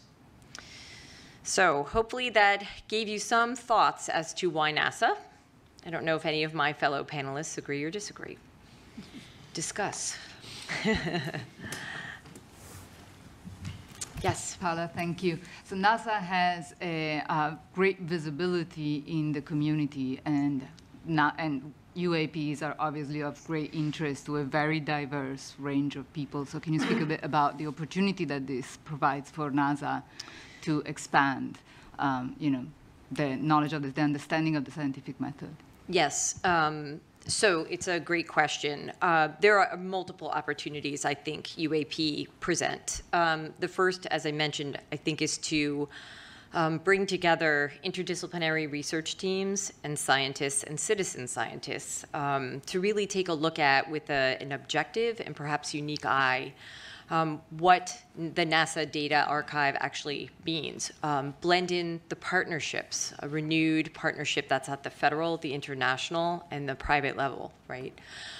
So I think there are any number of pathways that people could pursue that could be really advantageous for helping us to understand what's happening with any reported UAP. For questions? Thank you, Paula. This is Shelley Wright. Actually, my question and comment actually goes to both you and Nadia.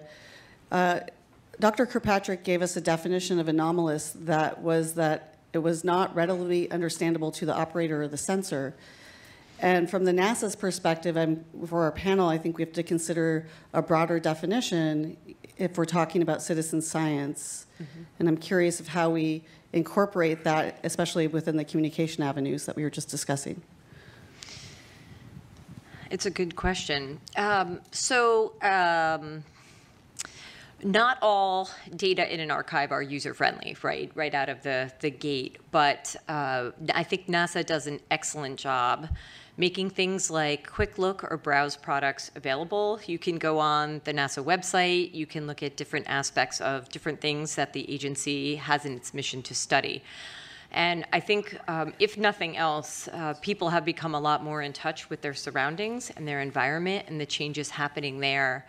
And so I think there's probably an opportunity for people to maybe not become overnight experts in how to process satellite data and use it for basic research in a complex fashion. But there are ways to utilize those data to look at your environment if you think you've seen something or you wish to report something. So communication, engagement in the public, I think, is a really important part of the destigmatization, for sure. Nadia, I don't know if you have anything to add. I was struck by the phrase "not readily understandable." I felt like that was actually doing a lot of work. So I think for our purposes, we probably want to come up with a slightly more specific definition of what anomalous actually means. Yes. Yeah. Hello, everybody. My name is Federica Bianco. I am an astrophysicist and a data scientist, and I bring this perspective to the panel. So for the next few minutes, I want to emphasize some of the things that my colleagues have already mentioned about the data, particularly the status of the data that exists, and what the data that we should collect to really understand WAP may be. We've already heard in a few cases by a few people that NASA's role is to explore the universe through the scientific method. The application of the scientific method to discovery requires that the data meet some standards that allow the data-driven approach. And there are many standards that have been established in the scientific community over the years. I can mention one, for example. It's called the FAIR standard, where FAIR stands for findability, accessibility, interoperability, and reusability. The current status of the data about UAPs does not meet these standards. The data collection is inconsistent, it's inhomogeneous, it's uncalibrated, the data are poorly documented and largely incomplete. They're also not systematically retrievable, which poses a problem in automation of the analysis. So WAP could benefit from data science and machine learning methods, from artificial intelligence that is developing at a rapid pace, but machine learning and AI cannot be applied until the data meet these standards. Even to study a single event currently requires a significant lift in retrieving the data and the metadata that may or may not be available. And this lift is at the moment entirely person-powered, which means that it cannot be automated to apply machine learning methods. Organized repositories need to exist to enable the automation of retrieval of the data and the metadata, and this is a necessary premise to enable the systematic scientific approach to the study of UAPs. Anomaly detection is a well-developed, although notoriously hard discipline, and which has seen tremendous advances recently with data science and machine learning. Usually, this means detecting rare and unusual signals in a complex that is noisy and rich with phenomena that we know. So there are two general approaches to anomaly detection in the scientific community. One is the following. If we know the signal that we expect, we can model it, and we can simulate it and maybe inject it in our data. So we can develop methods that are specific to finding those exact signals or signals that are similar to those. And we might be able to conceptualize signals coming from physical systems that respond to the laws of physics as we know them, but we cannot comprehensively produce all possible signals that could relate to or explain UAPs. So the alternative approach in detecting anomalies requires a thorough and deep understanding of what is normal and usual to tease out what is unusual and unlike the rest. These methods typically fall in the realm of what we call unsupervised machine learning. What is usual, maybe the balloons, the aircrafts, and a wealth of natural phenomena that we have heard of. And what is unusual, what is an anomaly, means anything in there is not consistent with the way in which those things look in our data. Once the anomalous signal is detected, it can be studied in more depth, either through the discovery data itself, but that may not be sufficient. So then we may need to collect additional data to study these anomalies. And this is something that in astrophysics we typically refer to as follow-up data. This can be very hard, especially if the phenomena that are anomalous are also ephemeral in time. So you have to promptly respond to the detection and set up follow-up observations. It's an extremely hard game, but it's something that is seeing a large development in astrophysics in recent years with the study of anomalous detections in the universe. This approach relies entirely on a comprehensive and systematic organization of the data, which is paramount, and on a deep understanding of all the data that is actually usual and known. The data that we might want to collect ideally will be collected in a multi-sensor and multi-platform and multi-site manner.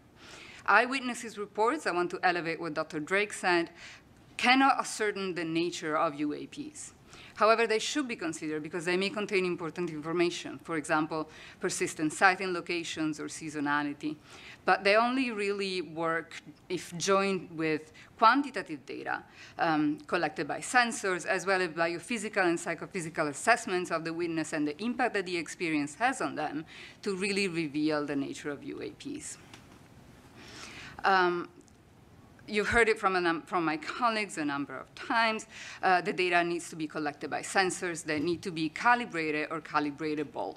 So we need to collect not only the data, images, sounds, spectral characterization of what we see, but metadata. The sensor type, the brand of the sensor, the noise characteristics, time of the acquisition, instrument sensitivity, as well as information about the circumstances of the data collection, for example, temperature, or the location, or the conditions in which the sensor is at the time of collecting the data. The data should be collected simultaneously by different platforms, ideally in different locations in a multi-sensor system.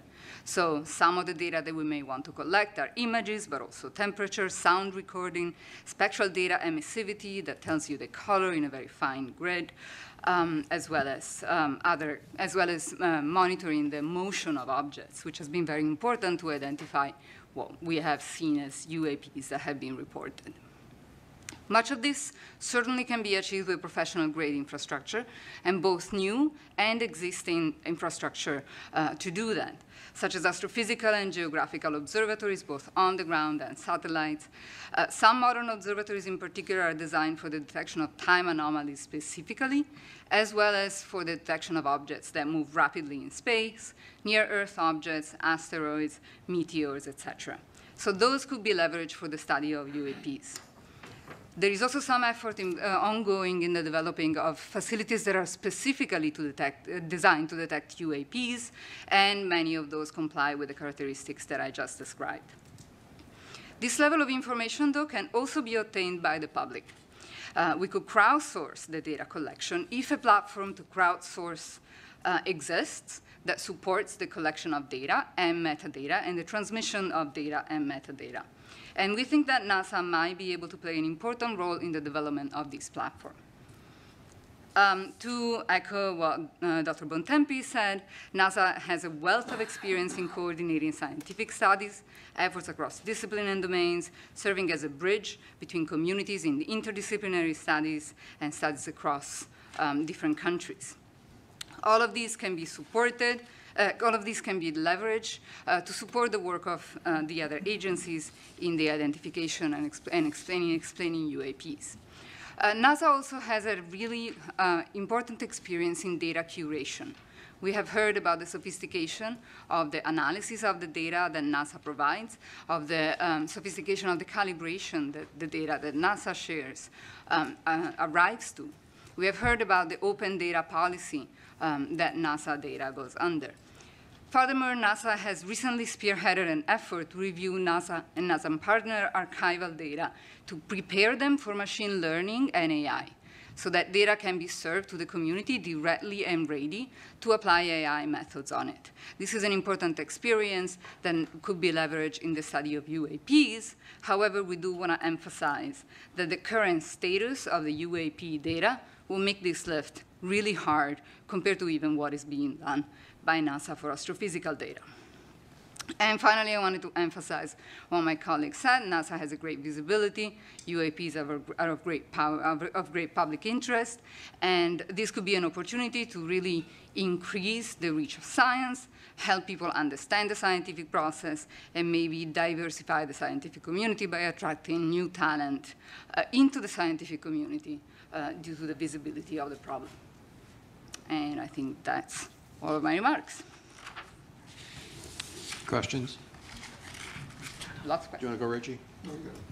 So on the whole crowdsourcing front and getting reports from citizen scientists, what are you thinking along those lines? Is it providing a set of guidelines for how you report? Is it open sourcing a set of applications for cell phones to be able to pull in a lot of the right metadata? What does that look like? Yeah, so I think guidance would, just a set of guidance of best practices, et cetera, would just not be sufficient. I think what needs to be provided is a platform. You mentioned cell phones. Cell phones have been used for crowdsourcing, the study and detection of a number of things in astrophysics, in space science. So that can definitely be done.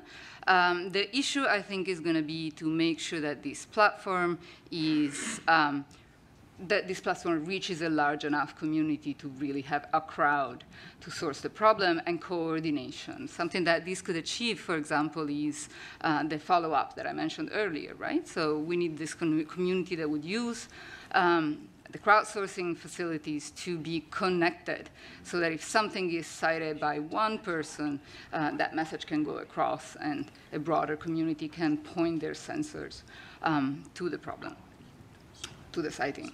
And the data has to be transmitted to a place that can centralize it and curate it. Yeah, please feel free to say this is a bad idea.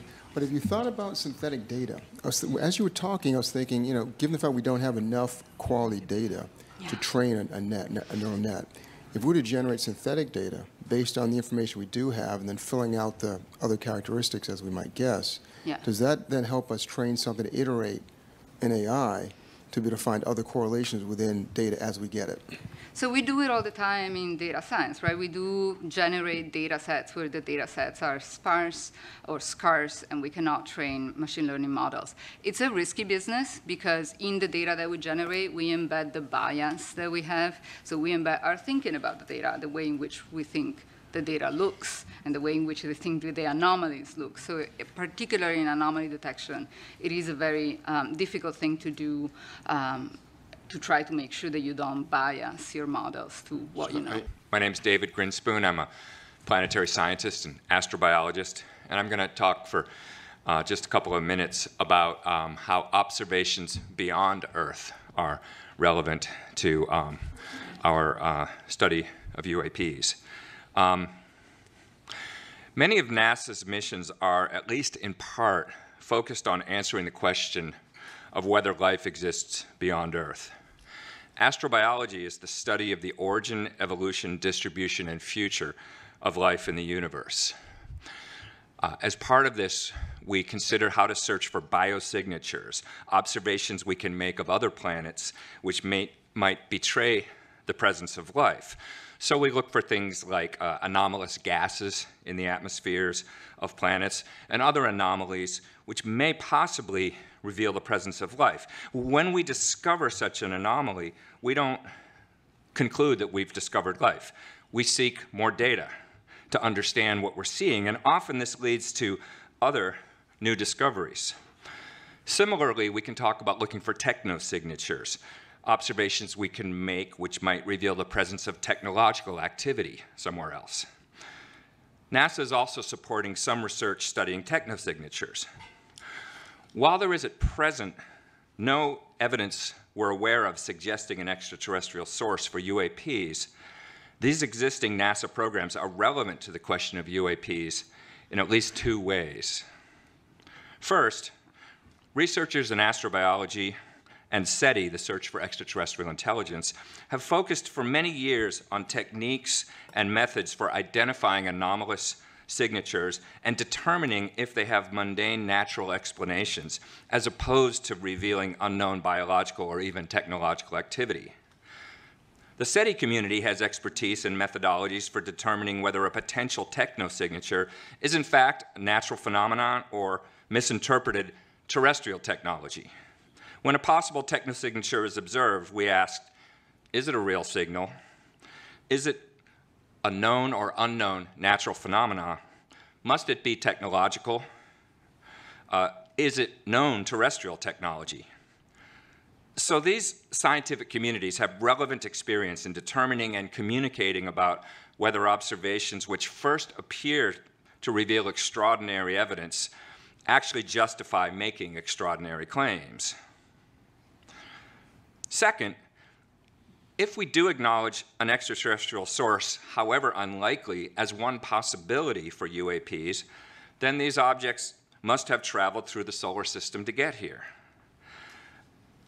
Within the scientific community, there's a widespread, but by no means universal belief that there are extraterrestrial civilizations. And we have a well-developed rationale. There's a lot of literature for discussing this, which I won't go into now in the interest of brevity, but it has to do with the vast numbers of exoplanets and the timescales of evolution and the possibility of convergent evolution on different planets leading to somewhat similar outcomes. It's a fascinating subject, but the relevant point here is that the same rationale which supports the idea that extraterrestrial civilizations may exist and may be detectable also supports the idea that finding extraterrestrial artifacts in our own solar system is at least plausible. NASA is the lead agency for solar system exploration. It already has an active program of detecting objects in our solar neighborhood using both ground-based and space-based facilities, and it could leverage those capabilities to search for objects in space with anomalous motion, anomalous trajectories, unusual light curves, anomalous spectral signatures, or other characteristics. Most of the solar system has not been searched for artifacts or anomalies, and these modest data analysis efforts could potentially be applied to existing and planned planetary missions. The galaxy does not stop at the edge of the solar system, and the solar system does not stop at the top of the Earth's atmosphere. It's all a continuum of possibilities worthy of investigation. If NASA applies the same rigorous methodology toward UAPs that it applies to the study of possible life elsewhere, then we stand to learn something new and interesting, whatever the ultimate explanation is of those phenomena. And that's all I wanted to say right now. Well, we have time for one or two comments or questions or thoughts. Yeah, thank you for that. You know, it struck me while you were speaking about biosignatures that we do a lot of that type of analysis, right, in our home planet in different capacities. And so it's more of a comment, but I wondered your thoughts on, you know, bringing together those communities that might not work together and whether that would aid in, you know, not only establishing what's normal, but enabling the detection or maybe the understanding explanation of a UAP if reported. Absolutely. I mean, you know, the focus of my talk was observations elsewhere, but in fact, most of what the field of astrobiology has to study is here on Earth, because after all, it's our one example of an inhabited planet, and it's a little bit easier to get to make observations. So yes, any insights you have in that area, or any suggestions for collaboration between those communities would be very valuable.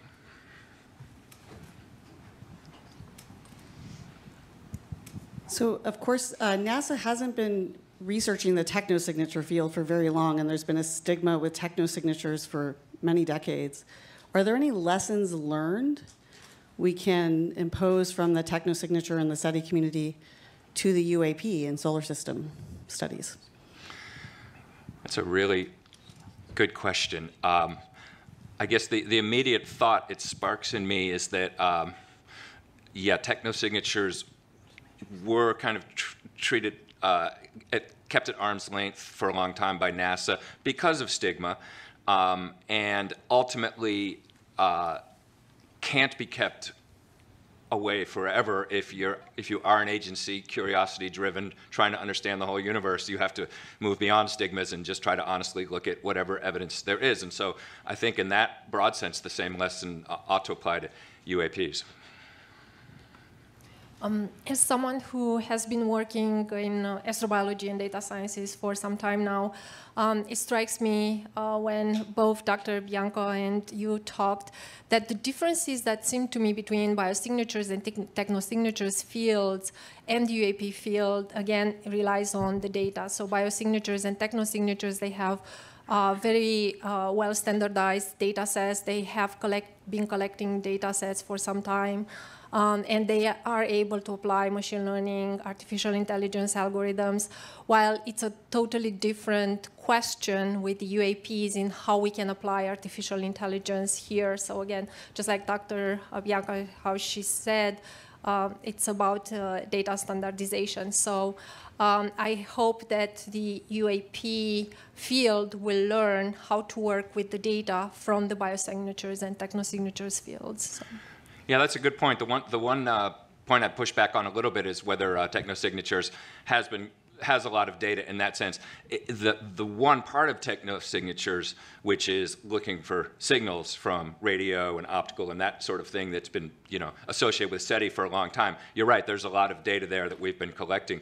But the term technosignatures is sort of newly being adopted, and it in a way, it reminds me of the distinction we heard from the FAA about a cooperative and non-cooperative. That with technosignatures, we're looking. There's more of an emphasis on finding technology that is not necessarily intended to signal us, but just sort of doing what technology does and finding ways to, so it's not looking for signals as much. And in that domain, we have not necessarily been collecting information for that long. But your point is well taken that there are lessons learned from certainly the astrobiology and the sort of classical SETI field where we've had a lot of data, and we could look at how that is analyzed and try to collect the data for UAPs that will be amenable to that same sort of analysis. Hello, everybody. I'm Carlin Toner. I'm an aerospace engineer. It really struck me when Dr. Drake opened up this afternoon and talked about this really small needle in a really big haystack that we're looking for. And I'm going to talk to you about reporting, a theme that we've heard a lot. How can we make that haystack smaller and that needle bigger? So reporting of UAP events has received a lot of attention recently. But I think that there are still barriers for people to report. How or where should they report? Will someone take action on their report? Will the reporter be believed, or will they be shamed? We've heard over the course of our fact-finding that many scientists and aviators consider the study of UAPs to be fringe at best. So this suggests there's a significant negative stigma associated with reporting or even researching such phenomena. That said, by encouraging military aviators to disclose anomalies that they've seen or detected, the Department of Defense is receiving many more reports.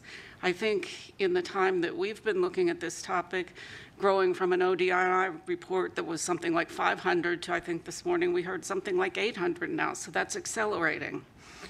And DoD will soon also mandate, if not already, reporting by pilots, which will even grow that set.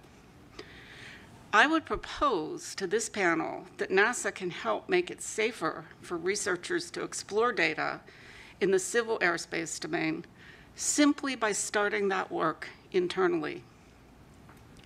NASA could look at how civil anomaly data is shared, study how to incentivize reporting, assess the possibility of crowdsourcing data, which I think we've heard a bit about this afternoon, or sponsor and participate in conferences on UAP detection. Our team has really only seen, I'd say, a few unclassified images of UAP, which lack the contextual data that's needed to understand their true nature. And I believe we've heard a single firsthand account from a former military aviator. So one of my colleagues, Josh, has an example to show just why it would be important for NASA to also help shape how the data and information is reported. But before I turn the mic over to Josh, I want to make a recommendation to my fellow panelists that we consider advising NASA to more fully assess the cultural and social barriers to studying and reporting UAP, and for NASA to implement a plan to leverage its brand image to start removing these obstacles.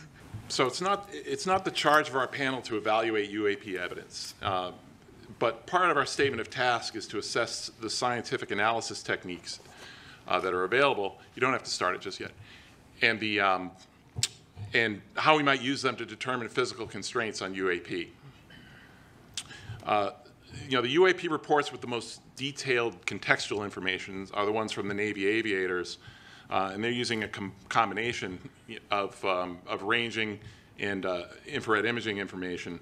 And for these cases, we can directly calculate critical parameters of a UAP, such as altitude and velocity, under certain assumptions.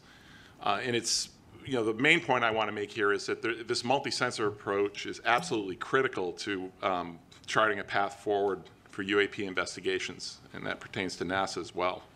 So I'm going to provide one example here just to illustrate the crucial role of science and scientific analysis, and the role of scientific analysis to avoid misinterpretation in some sense. Next build. Just hit space. Yeah, okay, so this is, this video was recorded by pilots deployed from the aircraft carrier USS Theodore Roosevelt in 2015. The example has been given the nickname Go Fast because it gives an impression of an object moving very rapidly against the ocean surface. And the question is this impression correct? And if not, what can we say quantitatively about what that object is doing in kind of Earth-centered coordinate system? Fortunately, the information needed to determine the altitude and velocity of this object is contained on the display. So go ahead and next. And this includes the elevation angle of the camera, the azimuth angle of the camera, the target range in nautical miles, aircraft altitude, the time reference in seconds, indicated airspeed in knots. This information in this video in particular has been discussed quite a bit on the web. So let's begin with the object altitude. Next, please.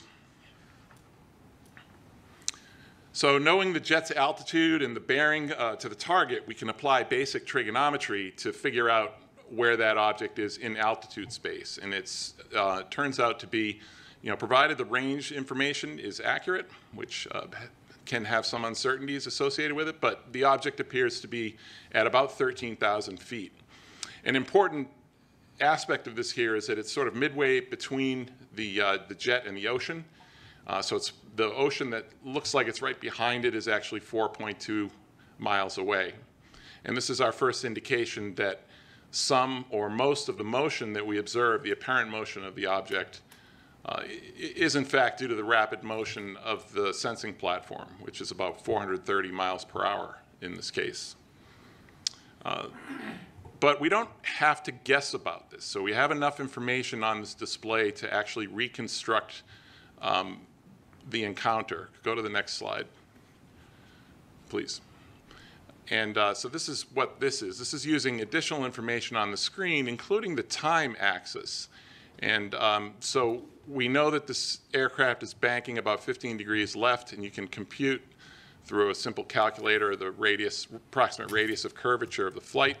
And the bottom line is, I won't go into detail here, but if you can get the bearing and range to the target at 2 locations with known separation in time, you can figure out how far it moved. And in this case, this object moved about 390 meters in 22 seconds, and that corresponds to a velocity of just 40 miles per hour.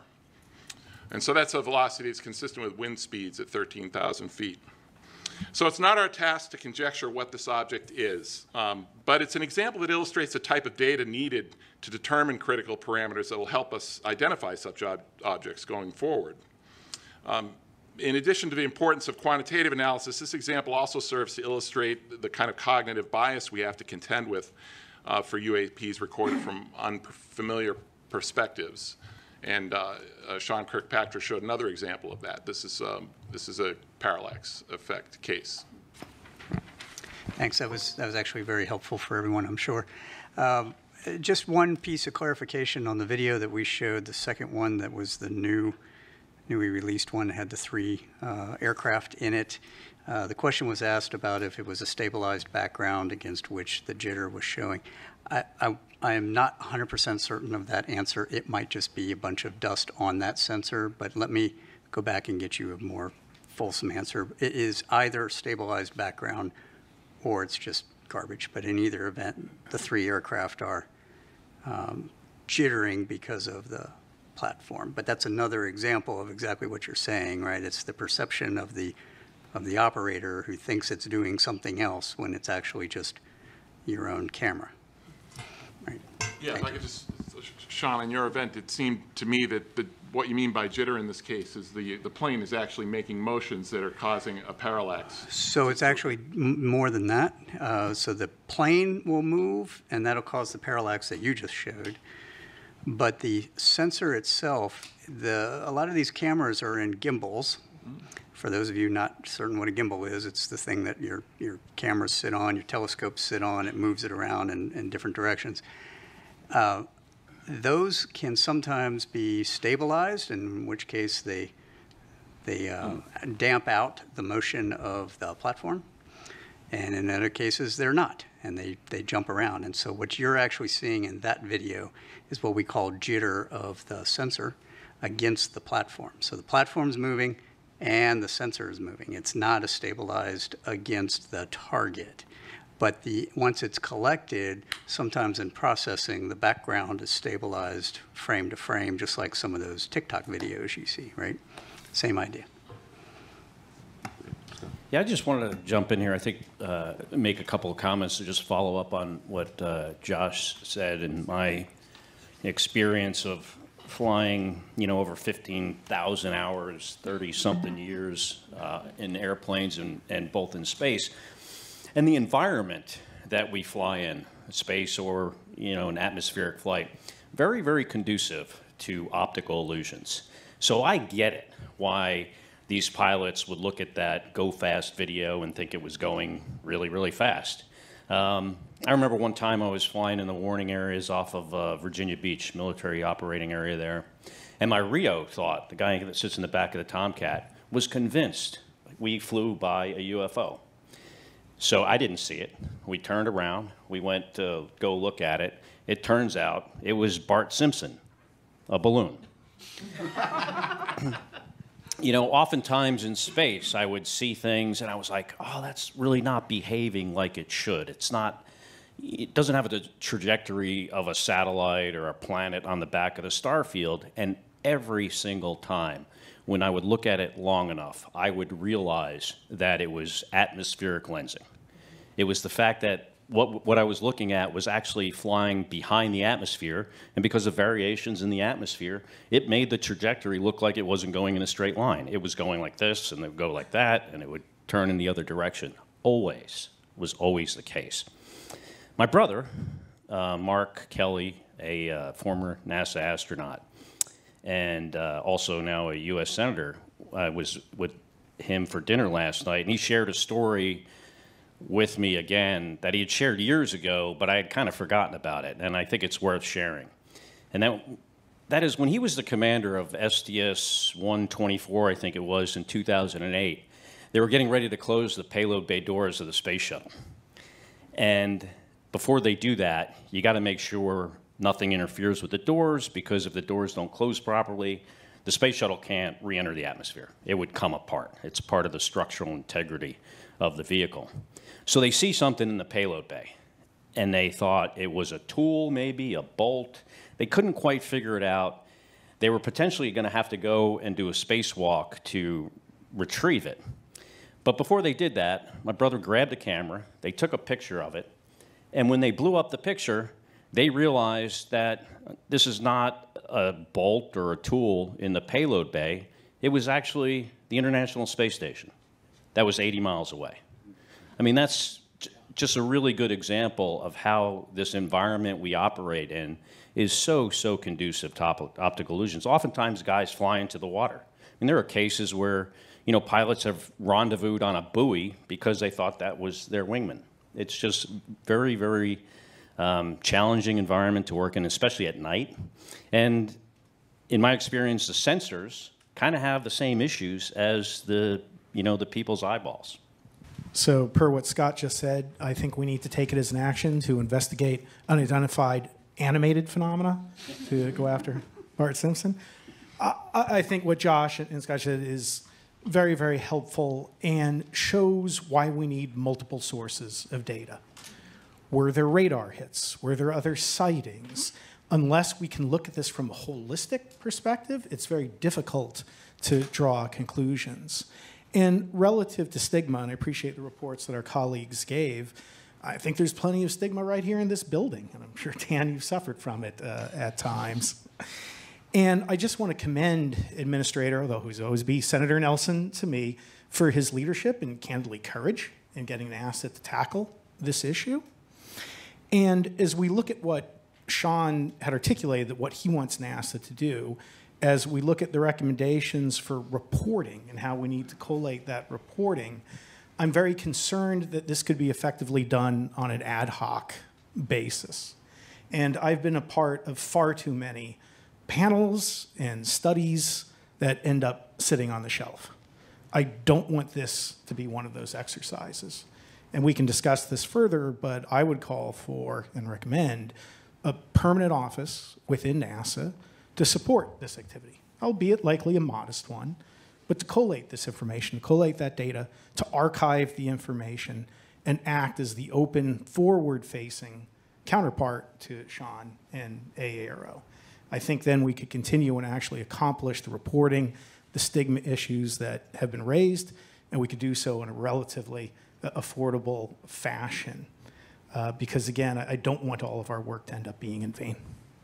I took it upon myself in preparing for today's meeting to draft a statement that answers the 8 questions that we were provided at the beginning of the last summer when the panel was created.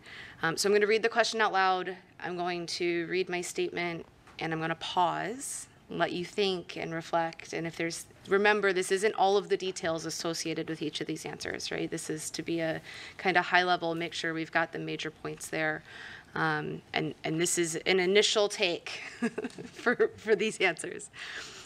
So the first question goes, what types of scientific data currently collected and archived by NASA or other civilian government entities should be synthesized and analyzed prior to potentially shed light on the nature and origins of UAP? So the panel reviewed data sources, analytic tools, data architectures from NASA, NOAA, FAA, Commerce, and others. The data that we recognized were not collected for the purpose of identifying UAP, which leaves bias in the data that was collected. Even though there is an immense amount of data available, it is hard to access, and the sensors that were used were not well calibrated for identifying anomalous phenomena. No questions. Moving forward. Question number 2. I kind of feel like Jeopardy. What types of scientific data currently collected and held by nonprofits and companies should be synthesized and analyzed to potentially shed light on the nature and origins of UAP? Many organizations exist to track sightings of anomalous phenomena in the Earth's atmosphere, both nonprofit, for-profit, and otherwise. The study panel concluded that much of the inputs collected by these organizations are not considered scientific data in nature, and that they do not contain unbiased information, they're not repeatable, and they typically come with eyewitness accounts, which we've heard even today, that there's hesitations with using only eyewitness accounts to recognize or identify UAP. To the point about commercial or companies, there are a lot of space companies that some lobbied hard to get in to present to us. They have troves of data, but they're collected for a variety of different purposes than the purpose of UAP. And those systems, while they are well calibrated, are only one source of many that could be used. And questions, comments, concerns? Yes, Carlin. I'll bite on that one, Jen. You know, I think your answer is correct as to what we've seen, but where I would go is if we made a recommendation to NASA that, you know, we're really asking them to build a roadmap, and we haven't done a robust cataloging. We've looked at sources, mentioned sources that we think might be relevant, but perhaps a more robust effort cataloging would be a good modest start. That's good. I will, only in slight defense of trying to answer the exact question as posed to the panel, rather than trying to add recommendations at this point. But yes, point well taken. Thank you. Yeah, I mean, I think one of the data sets that we just learned about, heard more about today, and thinking about sort of calibrating things is the FAA data on anomalous, tracking events, right? And I think this is something where if we had, some imaging software, people, citizen scientists with cell phone cameras identify some event that looks interesting, one of the places you'd like to be able to turn is the FAA data. And having, if there is, to go back to, having a NASA responsibility for data, NASA might, has a lot of experience in serving as a clearinghouse for data from across the government for civilian data, right? This is something we do in lots of different areas. And I think there are some opportunities with data sets there, and I think the radar data is one that comes to mind as one we don't want to forget about as an available data set. Yeah, absolutely. Question 3, I think, goes more towards the recommendations of what other types of scientific data should be collected by NASA to enhance the potential for developing an understanding of the nature and origins of UAP. So we've heard now from 2 of the panelists on some of the information that should be collected, or the way that some of that data should be organized in a manner to make it available for people to analyze that information. And the only other thoughts that I had here was really recognizing the difference in the sensor thresholds, right? So we can't always tune a sensor all the way to the resolution that we might need or we might want. And as we collect that data, to recognize for the scientists that are doing those analyses the bounds of each of the systems that they're using. Yeah. What strikes me on that one, when you were reading the answer, the proposed answer, was what may be new, may be something that's new to NASA in the sense of like a time series, so we can know what's normal, so we can perhaps identify what's not normal or anomalous, right? So I'm not sure to what extent it's like the most unsexy thing to sell on the face of the planet, right, is making consistent long-term observations. But I think that the agency may be set up to do just that for multiple reasons, right? Yeah, persistent data collection. The agency does that in a lot of cases for astrophysical purposes. So the infrastructure, of course, pointing up and pointing at a different distance, but the infrastructure for collecting this kind of data, organizing it, keeping it, and that does exist. Yeah, and there are, in their defense, a lot of satellite companies that are doing that persistent collection as well. Question 4, which scientific analysis techniques currently in production could be employed to assess the nature and origins of UAP? Which types of analysis techniques should be developed? So this is a two-part with what exists today and what should be. So we're looking also at recommendations. Based on the information provided by the presenters to the panel, there are very few credible analysis techniques available that currently exist to assess the nature and origins of UAP.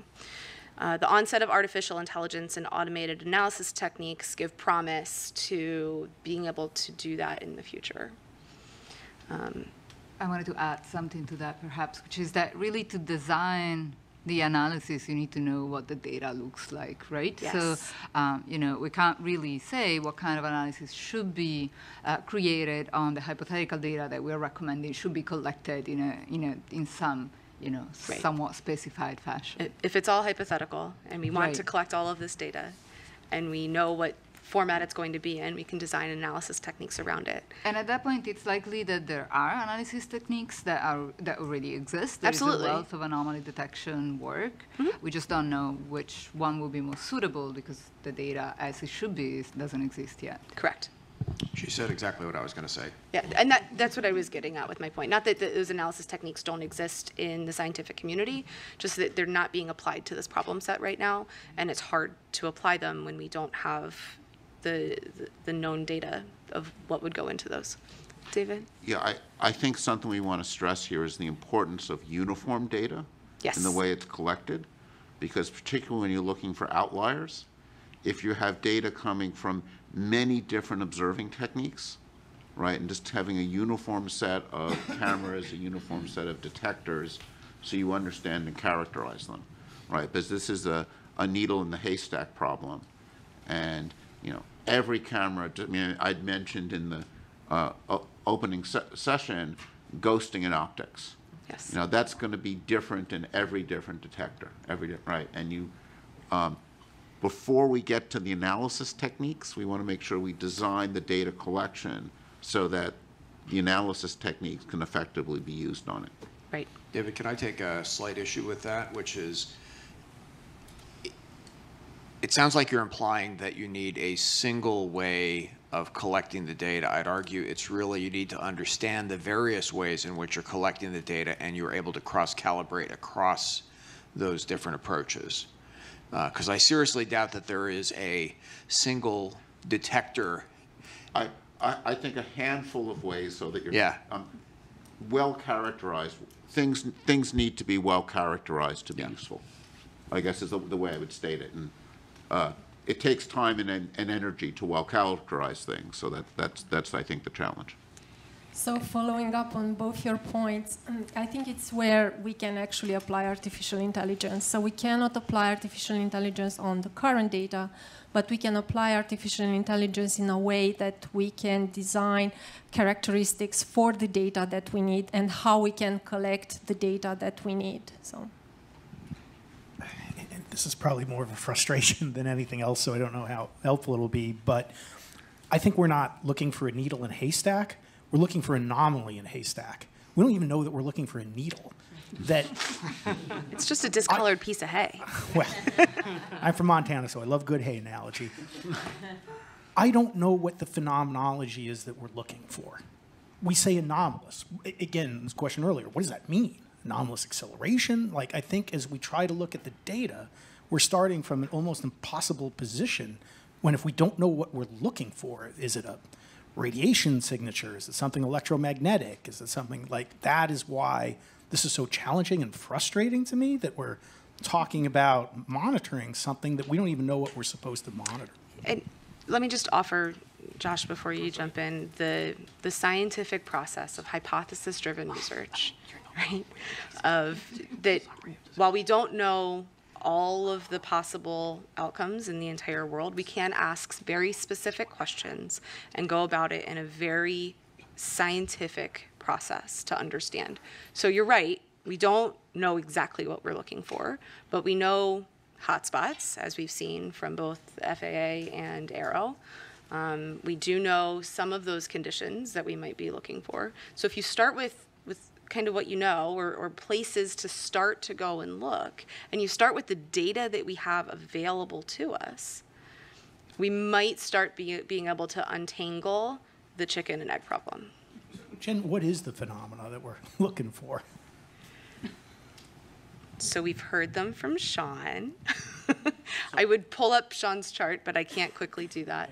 Of the criteria that he said on the trends, I use the word criteria, he said trends, of 6 or 7 phenomena, I guess, of specific size or within a specific motion range. And it's something different than what we've seen before, something we don't recognize. And so when you go to look for something that you don't recognize, it can be pretty easy, in that we've fooled ourselves today and even watching some of these videos of what's going on. But when you're able to corroborate that with 3 or 4 other sources, it starts to make sense, right? So something that looks like magic to the naked eye or to that camera and that sensor isn't, once you understand all of the effects of what was going on in the surrounding environment.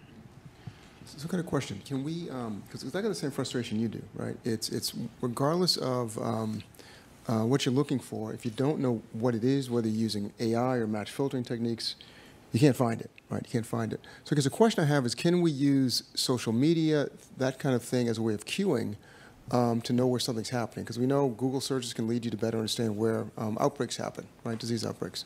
Can you use similar type of conflation of data to start saying, well, something's going on here. Let's start cueing sensors in that area? That requires some real-time capability, but is that something we can think about?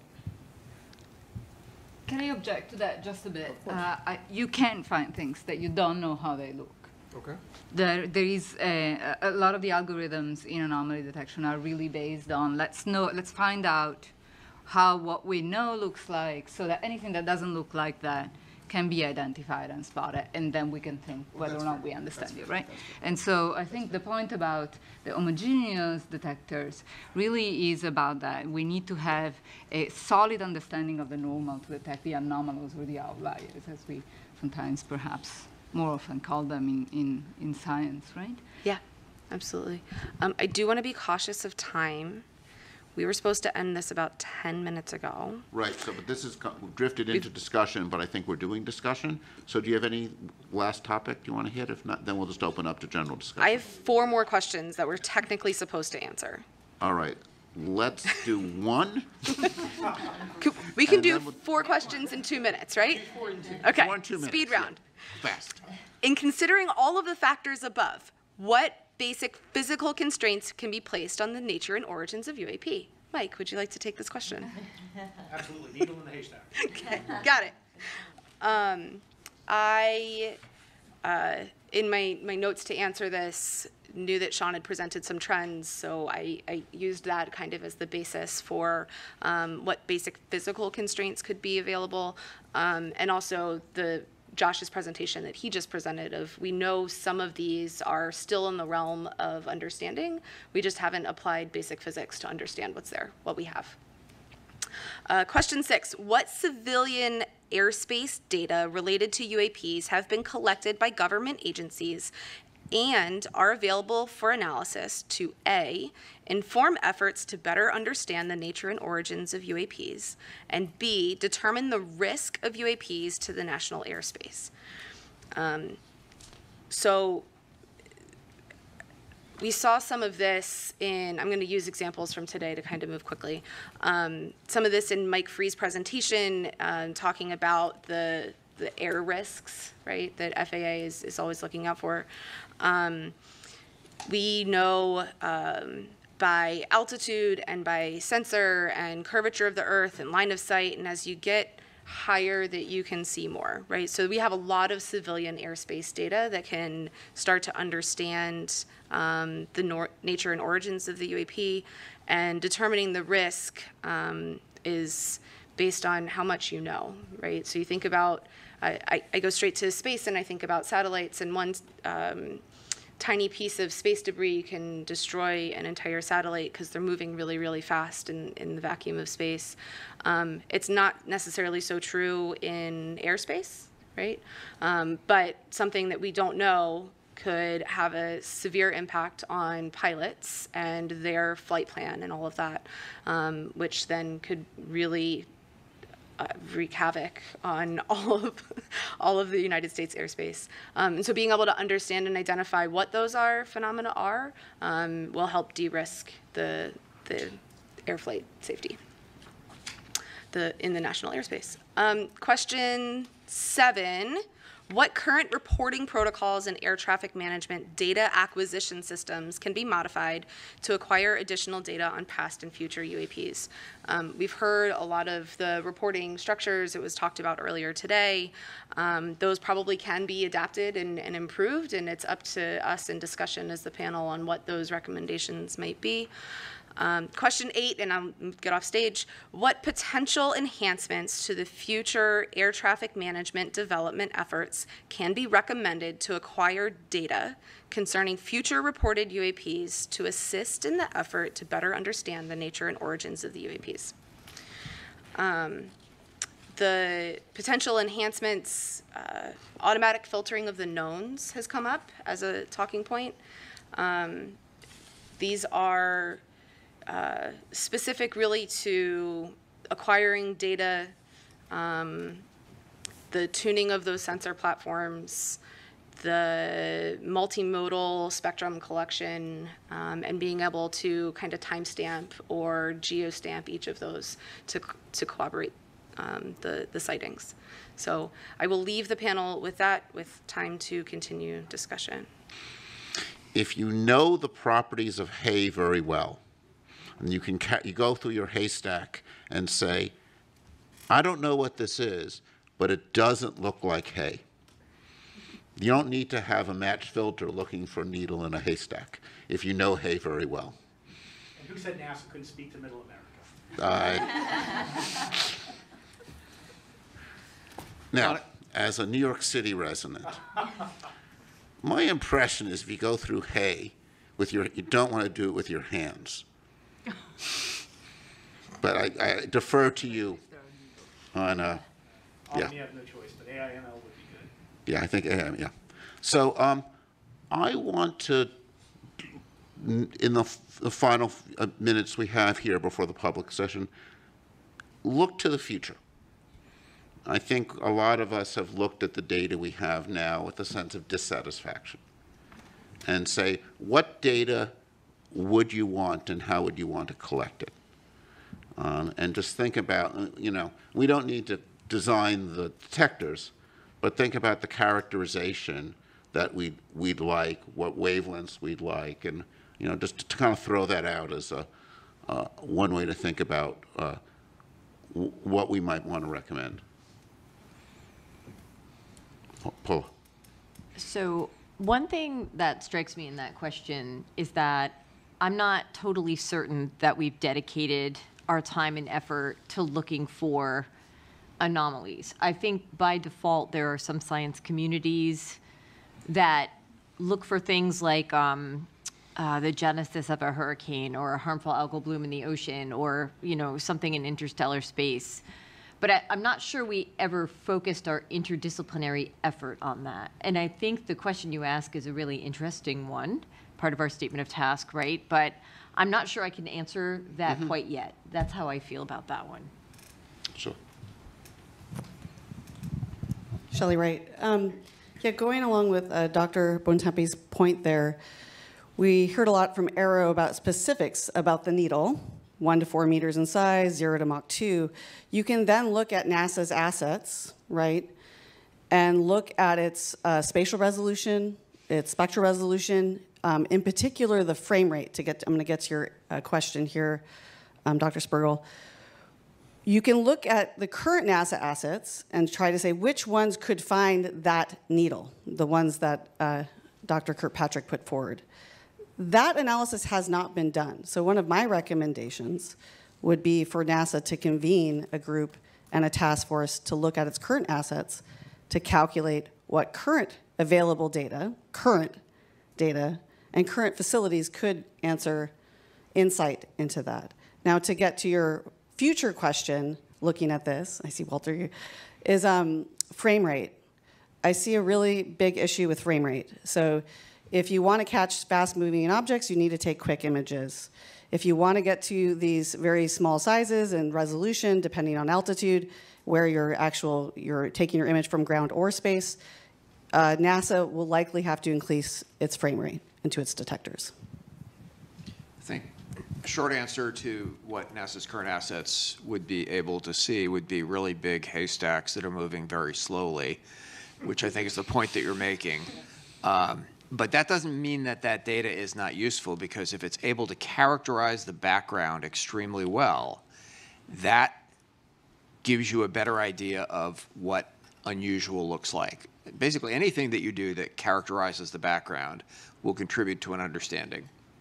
I am Karen Fox with NASA's Office of Communications, and we are segueing into the public Q&A portion of this meeting. As a reminder, this is a FACA meeting, that is a Federal Advisory Committee Act, and so we are under guidance which says that these meetings are public and that we take public questions. We got hundreds and hundreds of questions, and I just wanted to take a moment to say thank you to everybody who submitted them. We're obviously not going to get to all of them today, but we are going to make attempts to answer some of them online. You can always check back to science.nasa.gov/UAP, where over time we will make it clear where we're putting up some more of those answers. In the meantime, we did have to make some decisions. We stuck to questions that applied to this independent study and UAPs. There were a lot of questions about astrobiology and other subjects that we're not going to get to today. And also, in an attempt to get to as many of the questions as possible, since so many of them were similar, we've sort of bucketed them. And that is how we're going to try to address as many as possible. So I'm going to toss the questions to you, and we'll look to getting some answers for our public questions. All right. So first set of questions are specifically about the data being used. So examples. What exactly are you incorporating into your report? What data are we using? What are some examples of data being used? Do we have multi-sensor data or of objects performing maneuvers that seem truly anomalous? Do we have photos, videos? What about having the NASA historian go through the NASA's historical records? Did you interview military or pilots for this study? So looking for some information about the kinds of data. I can toss to anyone. David looks like he's jumping in. Well, I think first and foremost, our goal here is really to create a roadmap, right? So really, you know, we have been informed by some of the events that are reported, and we've had, but we've certainly not done a complete historical study or in an archive. And I think one of the things we've wanted to do was learn what kinds of events have been reported, learn about some of the ones that have been resolved, some of the ones that are unresolved, so we can best think about how in the future we can collect data so that we can get more robust answers. So that, I hope that addressed that question. It does. Others have anything else they'd like to add? All right. Then I will keep going. Another big question category was about transparency and about sharing information. And so examples in this category are, what is NASA hiding and where are you hiding it? How much has been shared publicly? Has NASA ever cut the live NASA TV feed away from something? Has NASA released all UAP evidence it has ever received? What about NASA astronauts? Do they have an NDA or clearance that does not allow them to speak about UAP sightings? No. What are the science overlords hiding? Dan Evans. All right, I'll take a stab at that one. I really want to assure the public and to double down on some remarks I made this morning that this agency is absolutely cast iron committed to openness and transparency and honesty. And that commitment also extends to our live NASA TV feeds. They provide real-time footage from our various missions. Now, to my knowledge, NASA has never intentionally cut a live feed to hide anything, and that includes UAPs, of course. Sometimes there are interruptions to our feeds, but that is simply because space is a complex place. There's a vast array of natural phenomena, human-made objects, and so forth. But again, I wanted to reassure the public that we're absolutely committed to providing the public transparency and openness. Those are the hallmarks of NASA. That's why we're here today in public on TV, because we want the public to have the opportunity to see the process of this committee doing its work in public. It's only right.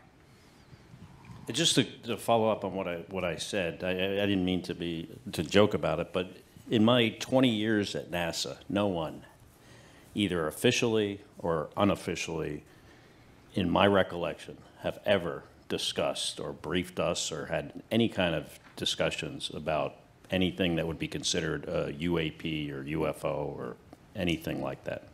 And I'll ask you to stand for 1 second and state your name. I'll ask you to stand for 1 second and state your name, just so everybody know who was speaking. It's hard to see in the back. Kelly.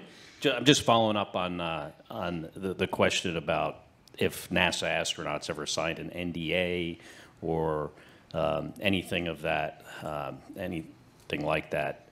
In my experience of being in the astronaut office for 20 years, there was never any formal or informal discussions at all about UAPs or UFOs or anyone reporting anything that would suggest something from, beyond our planet. Thank you very much. Yes, please. Just want to make a quick comment about the culture of science in relation to this question.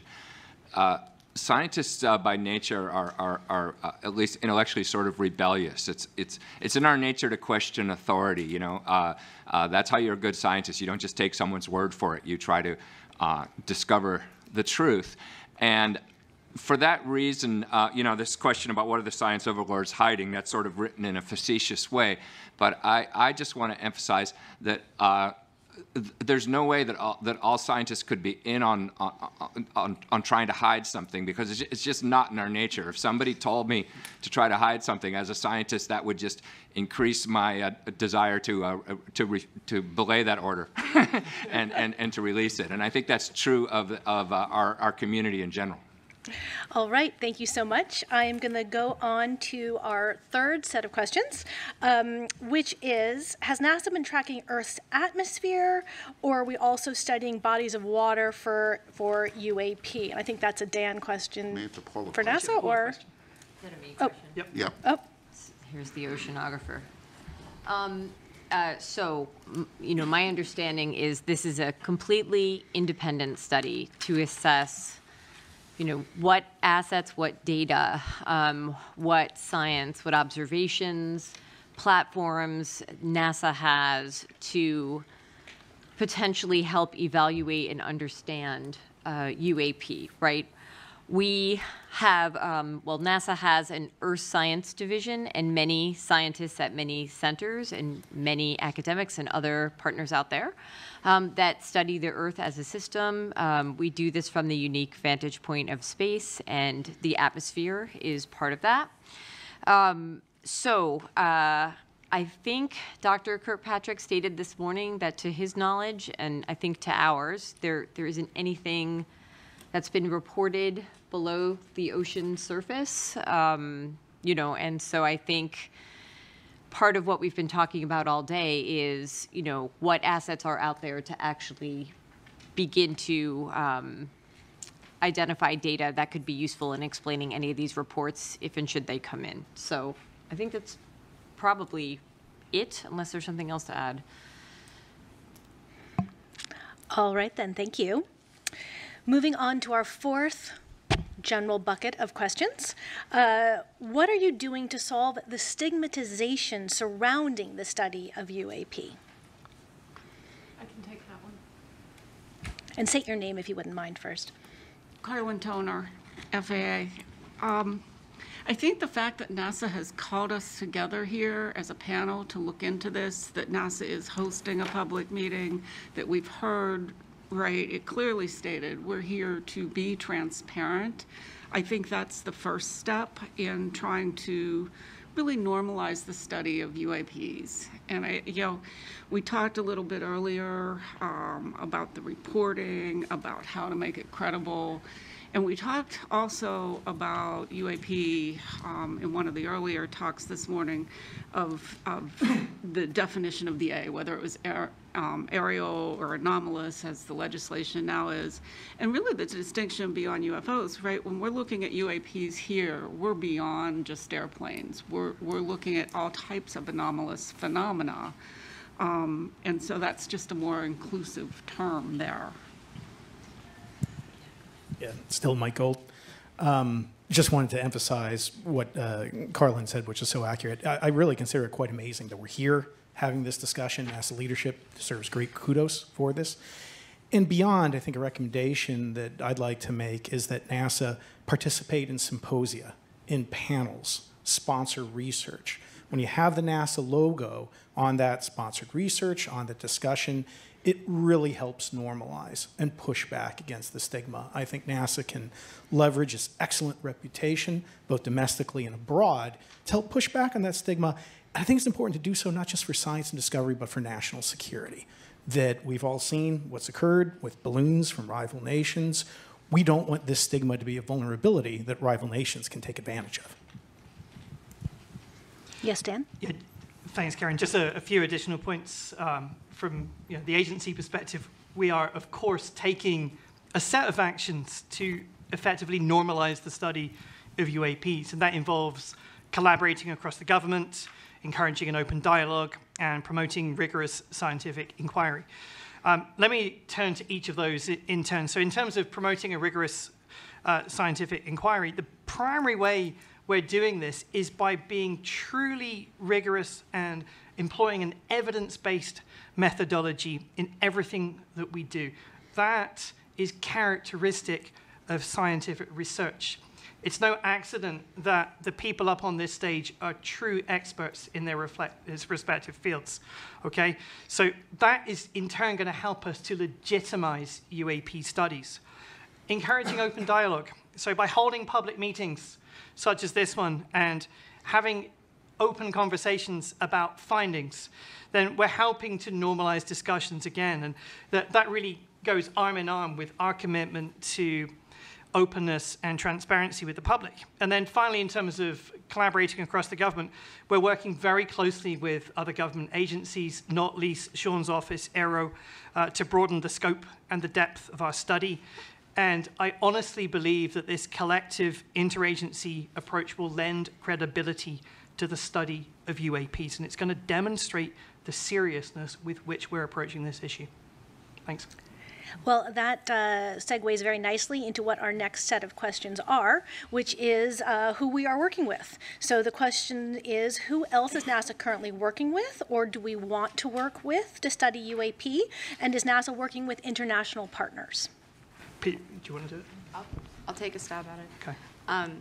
As the questions tasked to this panel so kindly asked us, both in what other government agencies are collecting data, what data is available. NASA is partnering with them in many ways, as well as NASA has a wide commercial outreach and partnerships with understanding what data is available, as well as NASA's founded on well, not founded, but the core principles of NASA are with international partners. So the information that our partners are gathering is typically available to NASA as well. So yes, on all accounts. And I may just emphasize and add that NASA is singular, I believe, among government agencies in its international outreach. Again, not to keep talking about the Artemis Accords, but you see countries like Saudi Arabia that we may not have a great relationship with as a government right now. We have Saudi Arabia and Israel in the Accords family, so that NASA is unique in its scope and ability to reach out. I also think that we're entering a new era of commercial space transportation that is going from low Earth orbit out to cislunar space.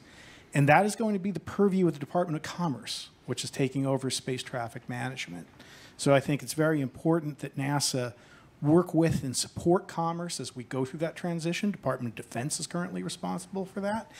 And I think that will help us not only to identify potential UAPs, but to assist in preventing contention, congestion, and eventually conflict.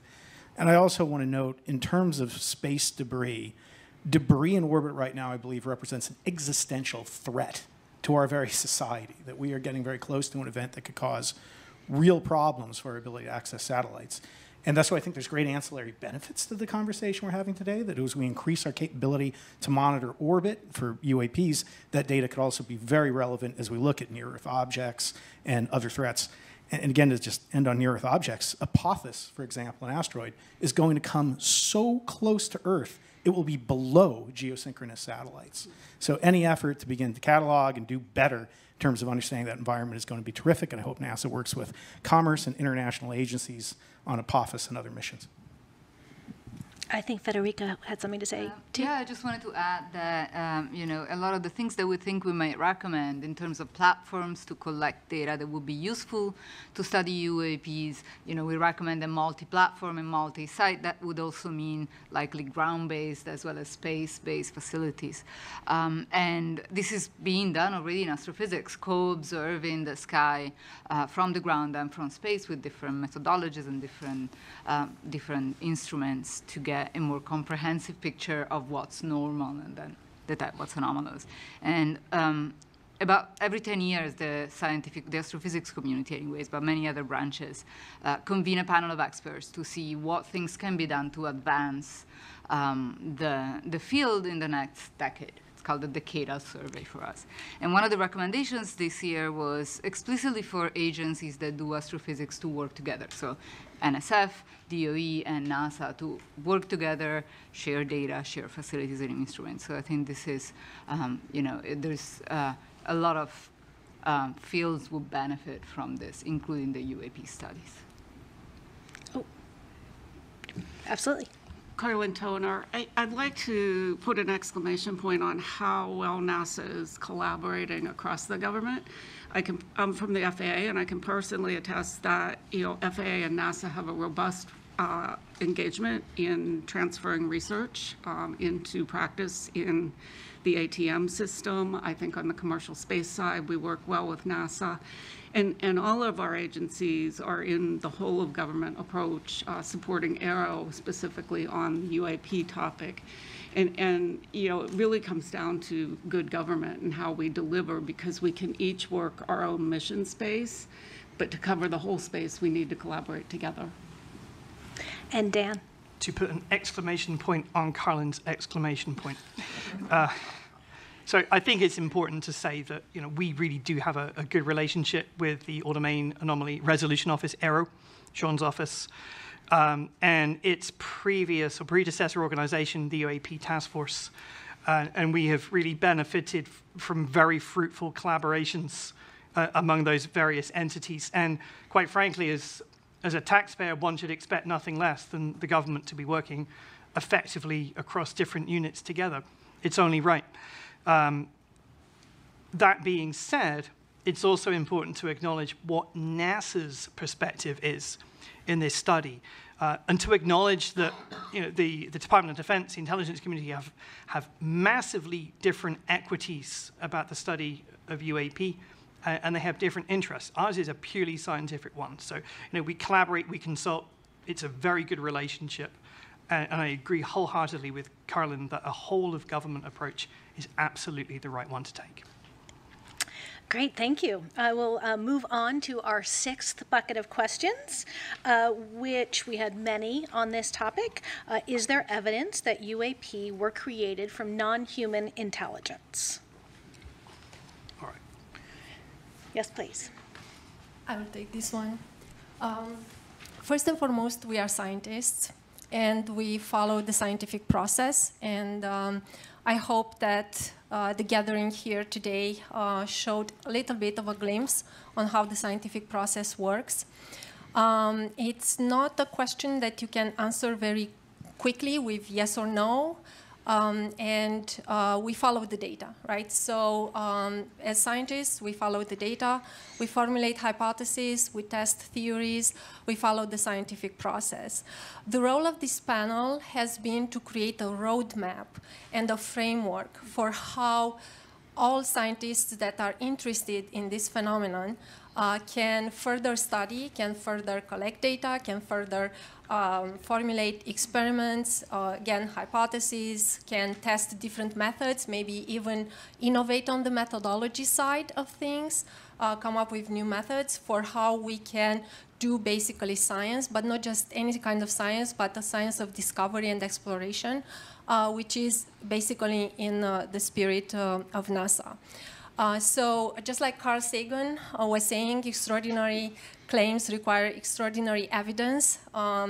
We cannot make that kind of extraordinary claims at all for any kind of big subjects in science, whether it's UAPs, whether it's biosignatures, whether it's technosignatures. This question of whether we are alone in the universe is probably one of the largest questions that we've had in our history of science, in our history of humanity, and it's not one that we can take lightly, and that's why we need so many scientists and multidisciplinary and interdisciplinary teams to work together, and many organizations. So it's a process, it's a roadmap, and we work collectively on this, and we hope that within our lifetime we will be able to answer this big question of whether we are alone or not, and also to better characterize this phenomenon, which is UAPs. So. I want to sort of supplement that excellent answer by noting that we have not seen the extraordinary evidence, right? I mean, in a sense, to give, to make the claim that we see something that is evidence of, non-human intelligence would require extraordinary evidence, and we have not seen that. I think that's important to make clear. All right, then, I will move on to our seventh set of questions. We received many questions about the budget that is being dedicated to this. How large of a budget will NASA allocate? How large of a budget is NASA allocating? And how large of a budget will NASA allocate towards the study of UAPs? Dan? Yeah, that's a Dan question. So there are two separate questions in there, which is, what is the budget for this group, this team, and what is the budget going forward, I think. Now, the budget for this independent study team is very consistent with any other of our external review groups that we bring into the Science Mission Directorate on an annual basis. So, we have maybe 100, 200 such groups, entirely consistent with that. Also important to say, going forward now, that NASA has not established a program relative to UAP. And as a result, there's no associated programmatic funding. But this is how NASA works. Federal budgeting is a complex journey, of course, and the way NASA, particularly NASA Science, likes to work is we anticipate and wait recommendations from independent groups such as this one, and we need to wait on final recommendations, and then we'll make an assessment. So too early to say, but of course that's all couched in the fact that federal budgeting is a very complex process, and we will always follow the law. All right, we're making good time. We have one more question that encompassed many of the ones we got, which is, has NASA encountered any aliens or extraterrestrial life? What happens if the public comes across extraterrestrial life?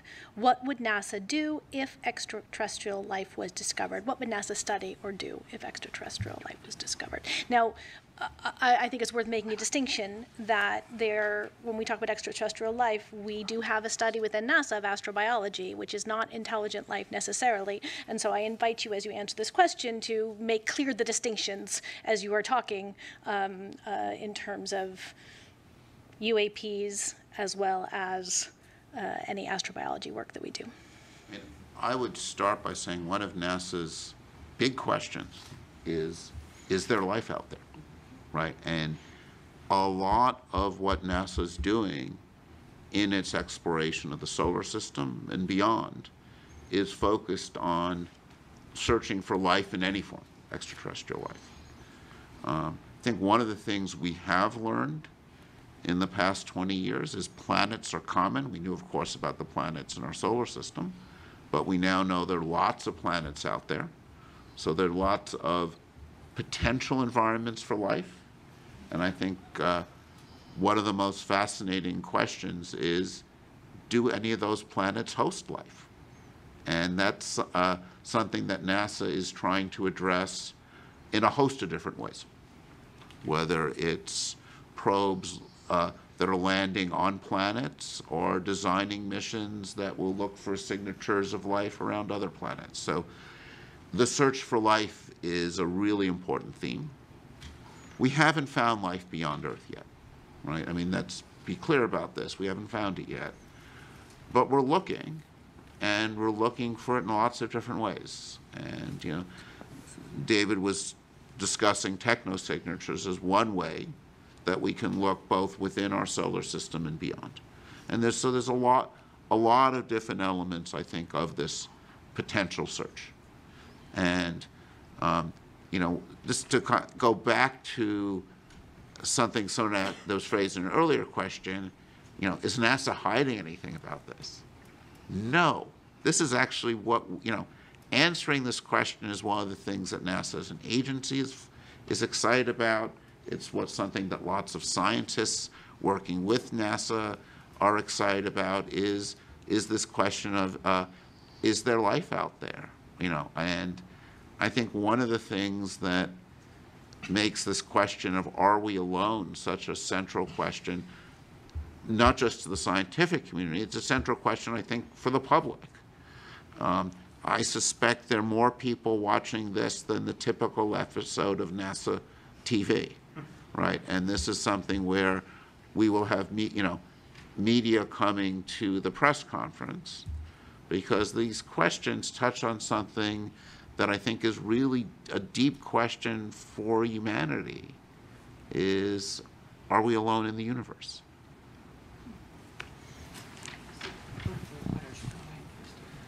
Yeah, just to kind of echo what David said a bit, I mean, obviously this is something we think a lot about in astrobiology. What if we succeed?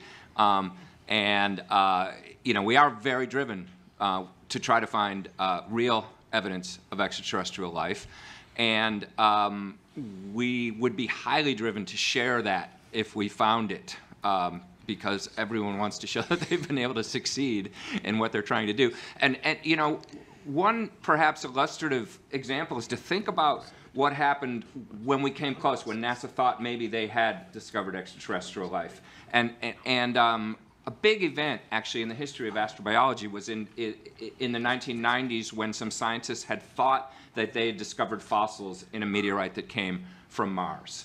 And what happens is, you don't announce it immediately. You make sure that you try to make sure you're right, because you also don't want to have false alarms and announce something where, and then you go, oops, sorry, we were wrong. That was a mistaken analysis. But what happened was, when the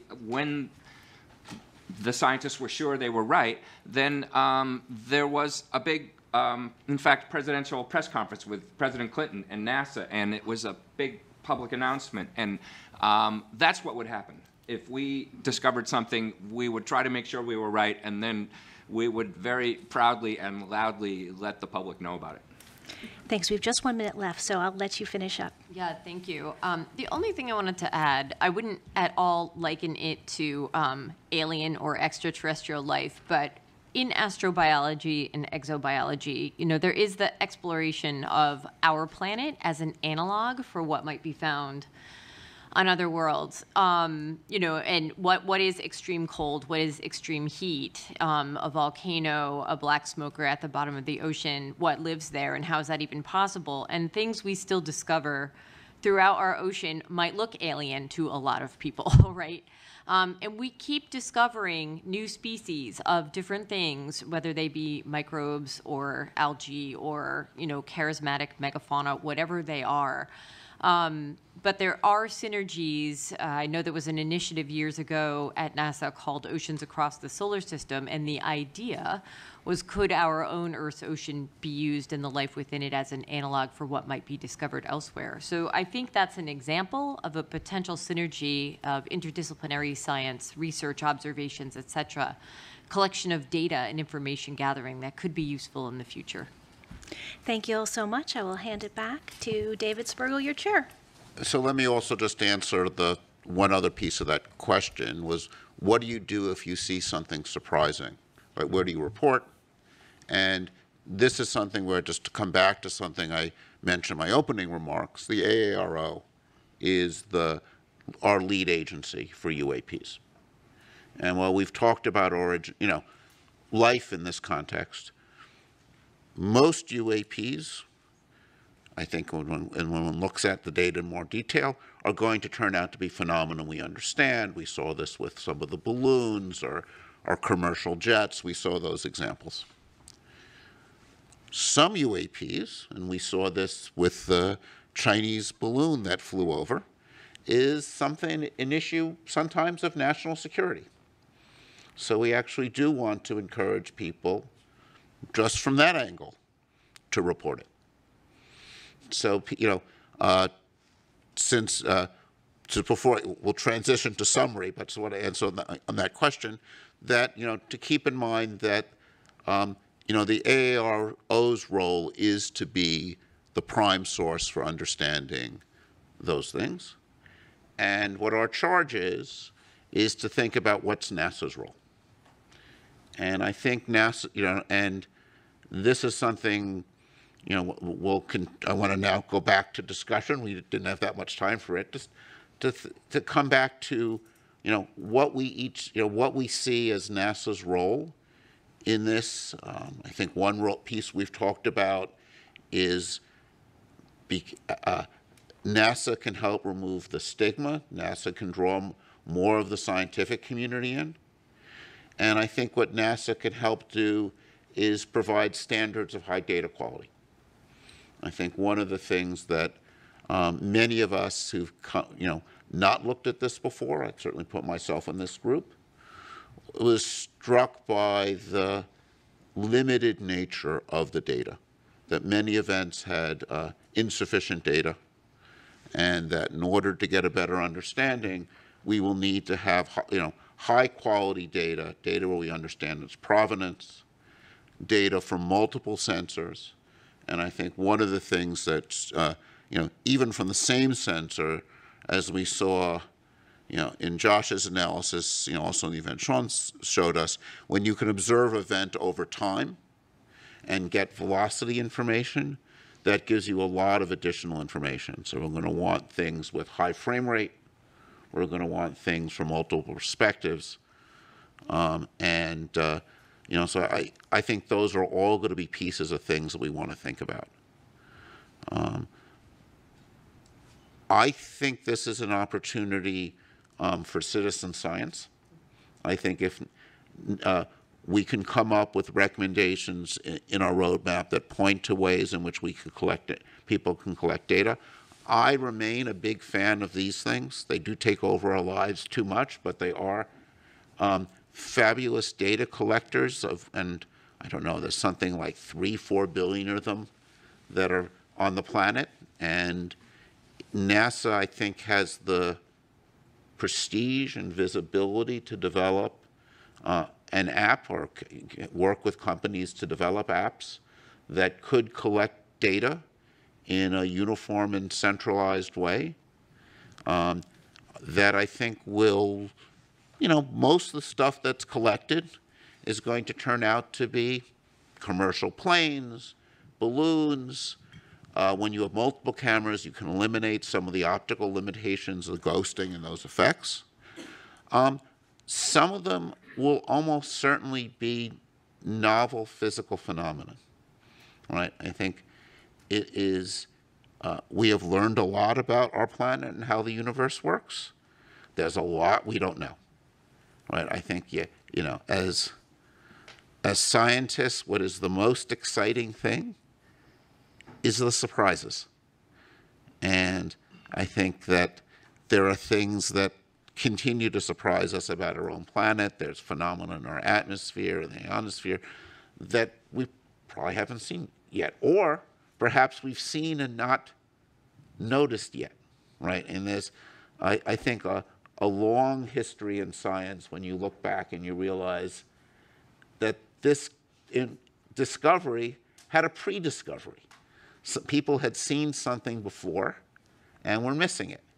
And those pre-discoveries were not of note, often because we had biases against seeing it, but often because there was limitations in data quality.